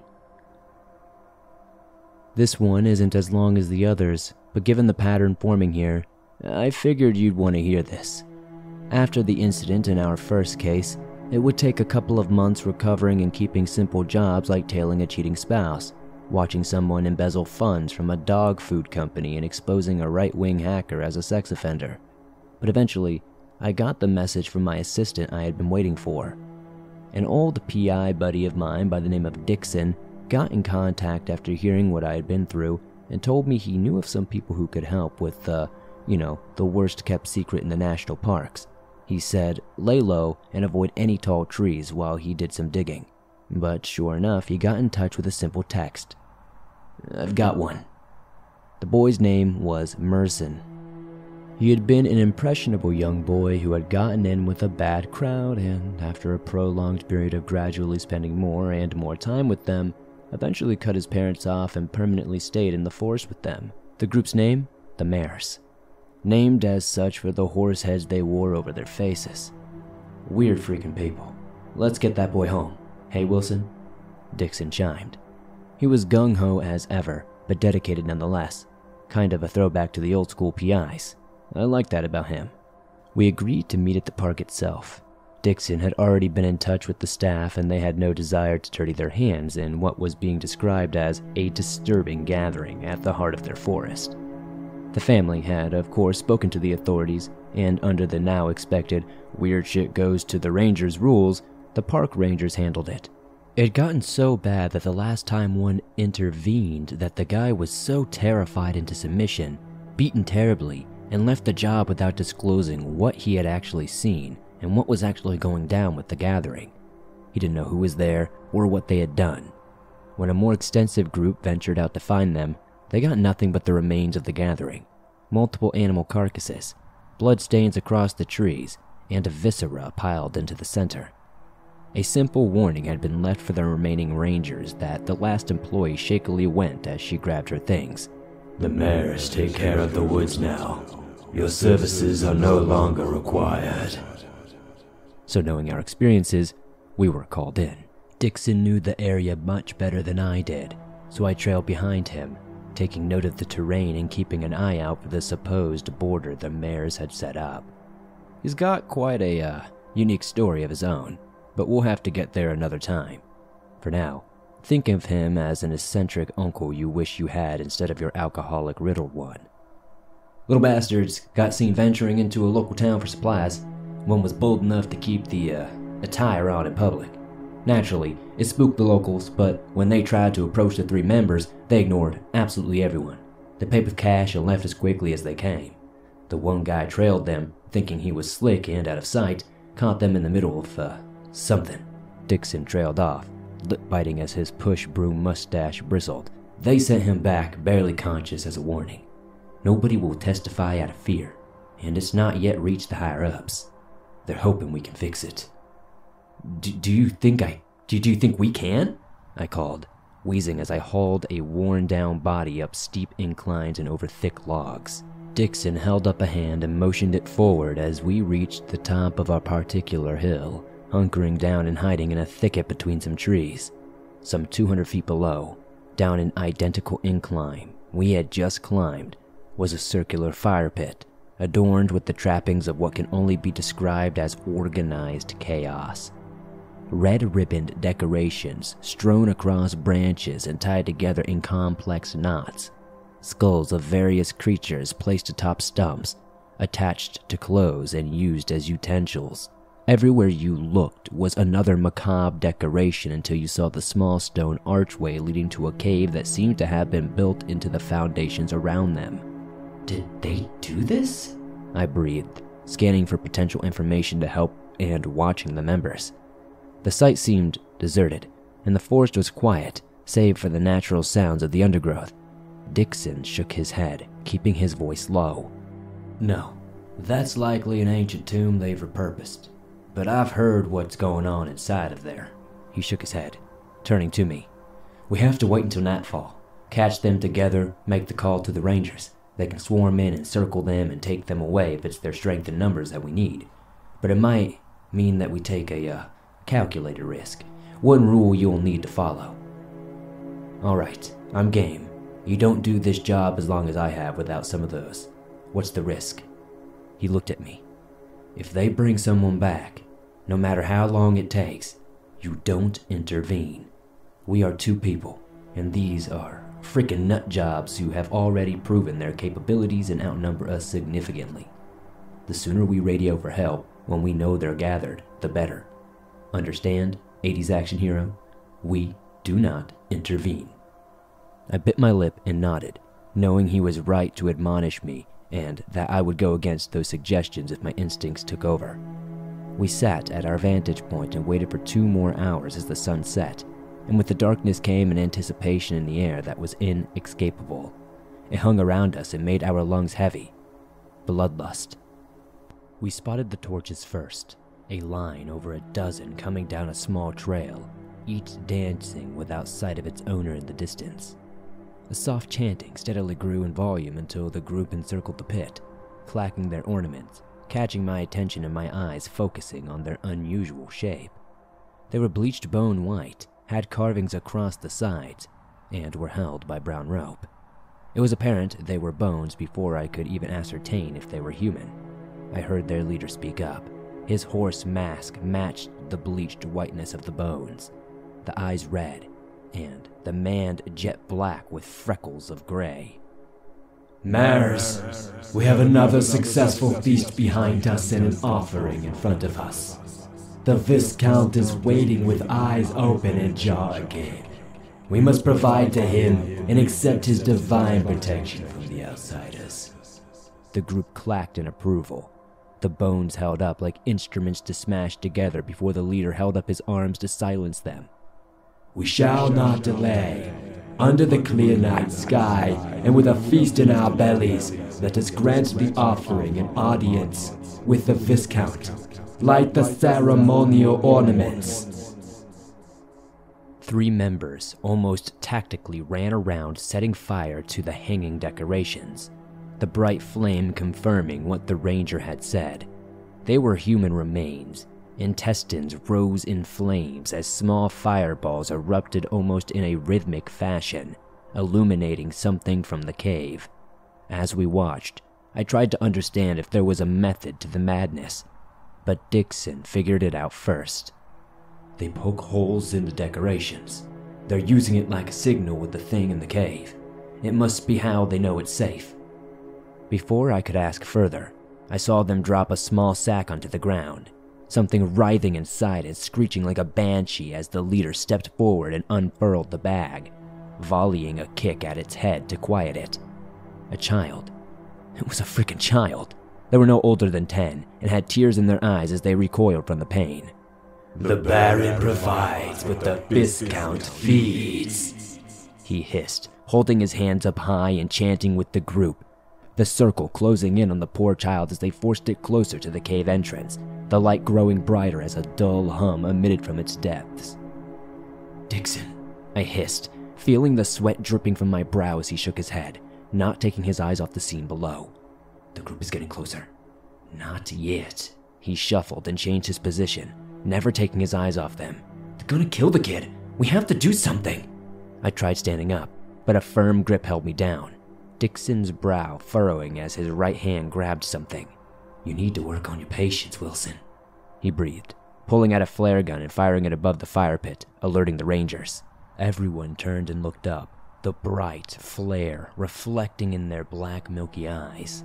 All but the leader, who undeterred threw the child into the cave and called at the top of his lungs, "The Viscount feeds! We mares honor the deed!" An unholy sound erupted from the cave, guttural, low, rippling off the walls and bursting out of the forest, rattling my bones and burning my ears. It was a sound of hunger, insidious intent, and rage wrapped into one. I took Dixon's flare gun without thinking. I had to know what lurked in the cave as I stood up and ran down the hill, brandishing it like a madman as the other mare members had already begun to get out of dodge. Once I reached the foot of the mountain, Dixon cries, "What the hell are you doing?" Almost deafening, I fired a single shot toward the cave, towards the leader. He leapt out of the way, as the tunnel was illuminated in a deep crimson for just a mere second. I saw it. I saw its blind, dead eyes, the mouth stretched horizontally so far from the rest of its head, the slow protruding tongue, flat, oblong teeth, the children's tear-streaked face as it clawed at the dirt trying to get out from under the single sharp nail. The light must have pissed it off something fierce because the roar changed from a low guttural to a horrifying shriek. The child somehow getting free as the ground around us shook. I would not lose someone else, so I took their hand on instinct and made a beeline for the hill, my mind mercifully pushing the image of the Viscount to the back of my mind long enough to survive and think about what was going on. I turned just once on my way back to a skeptical Dixon as a slew of rangers closed in on the fire pit, catching one glimpse of the leader, hands behind his head as he was led to the ground. I swear I saw something leaking of the fake red eyes on his mask. The mysteries and legend of the Baron continue.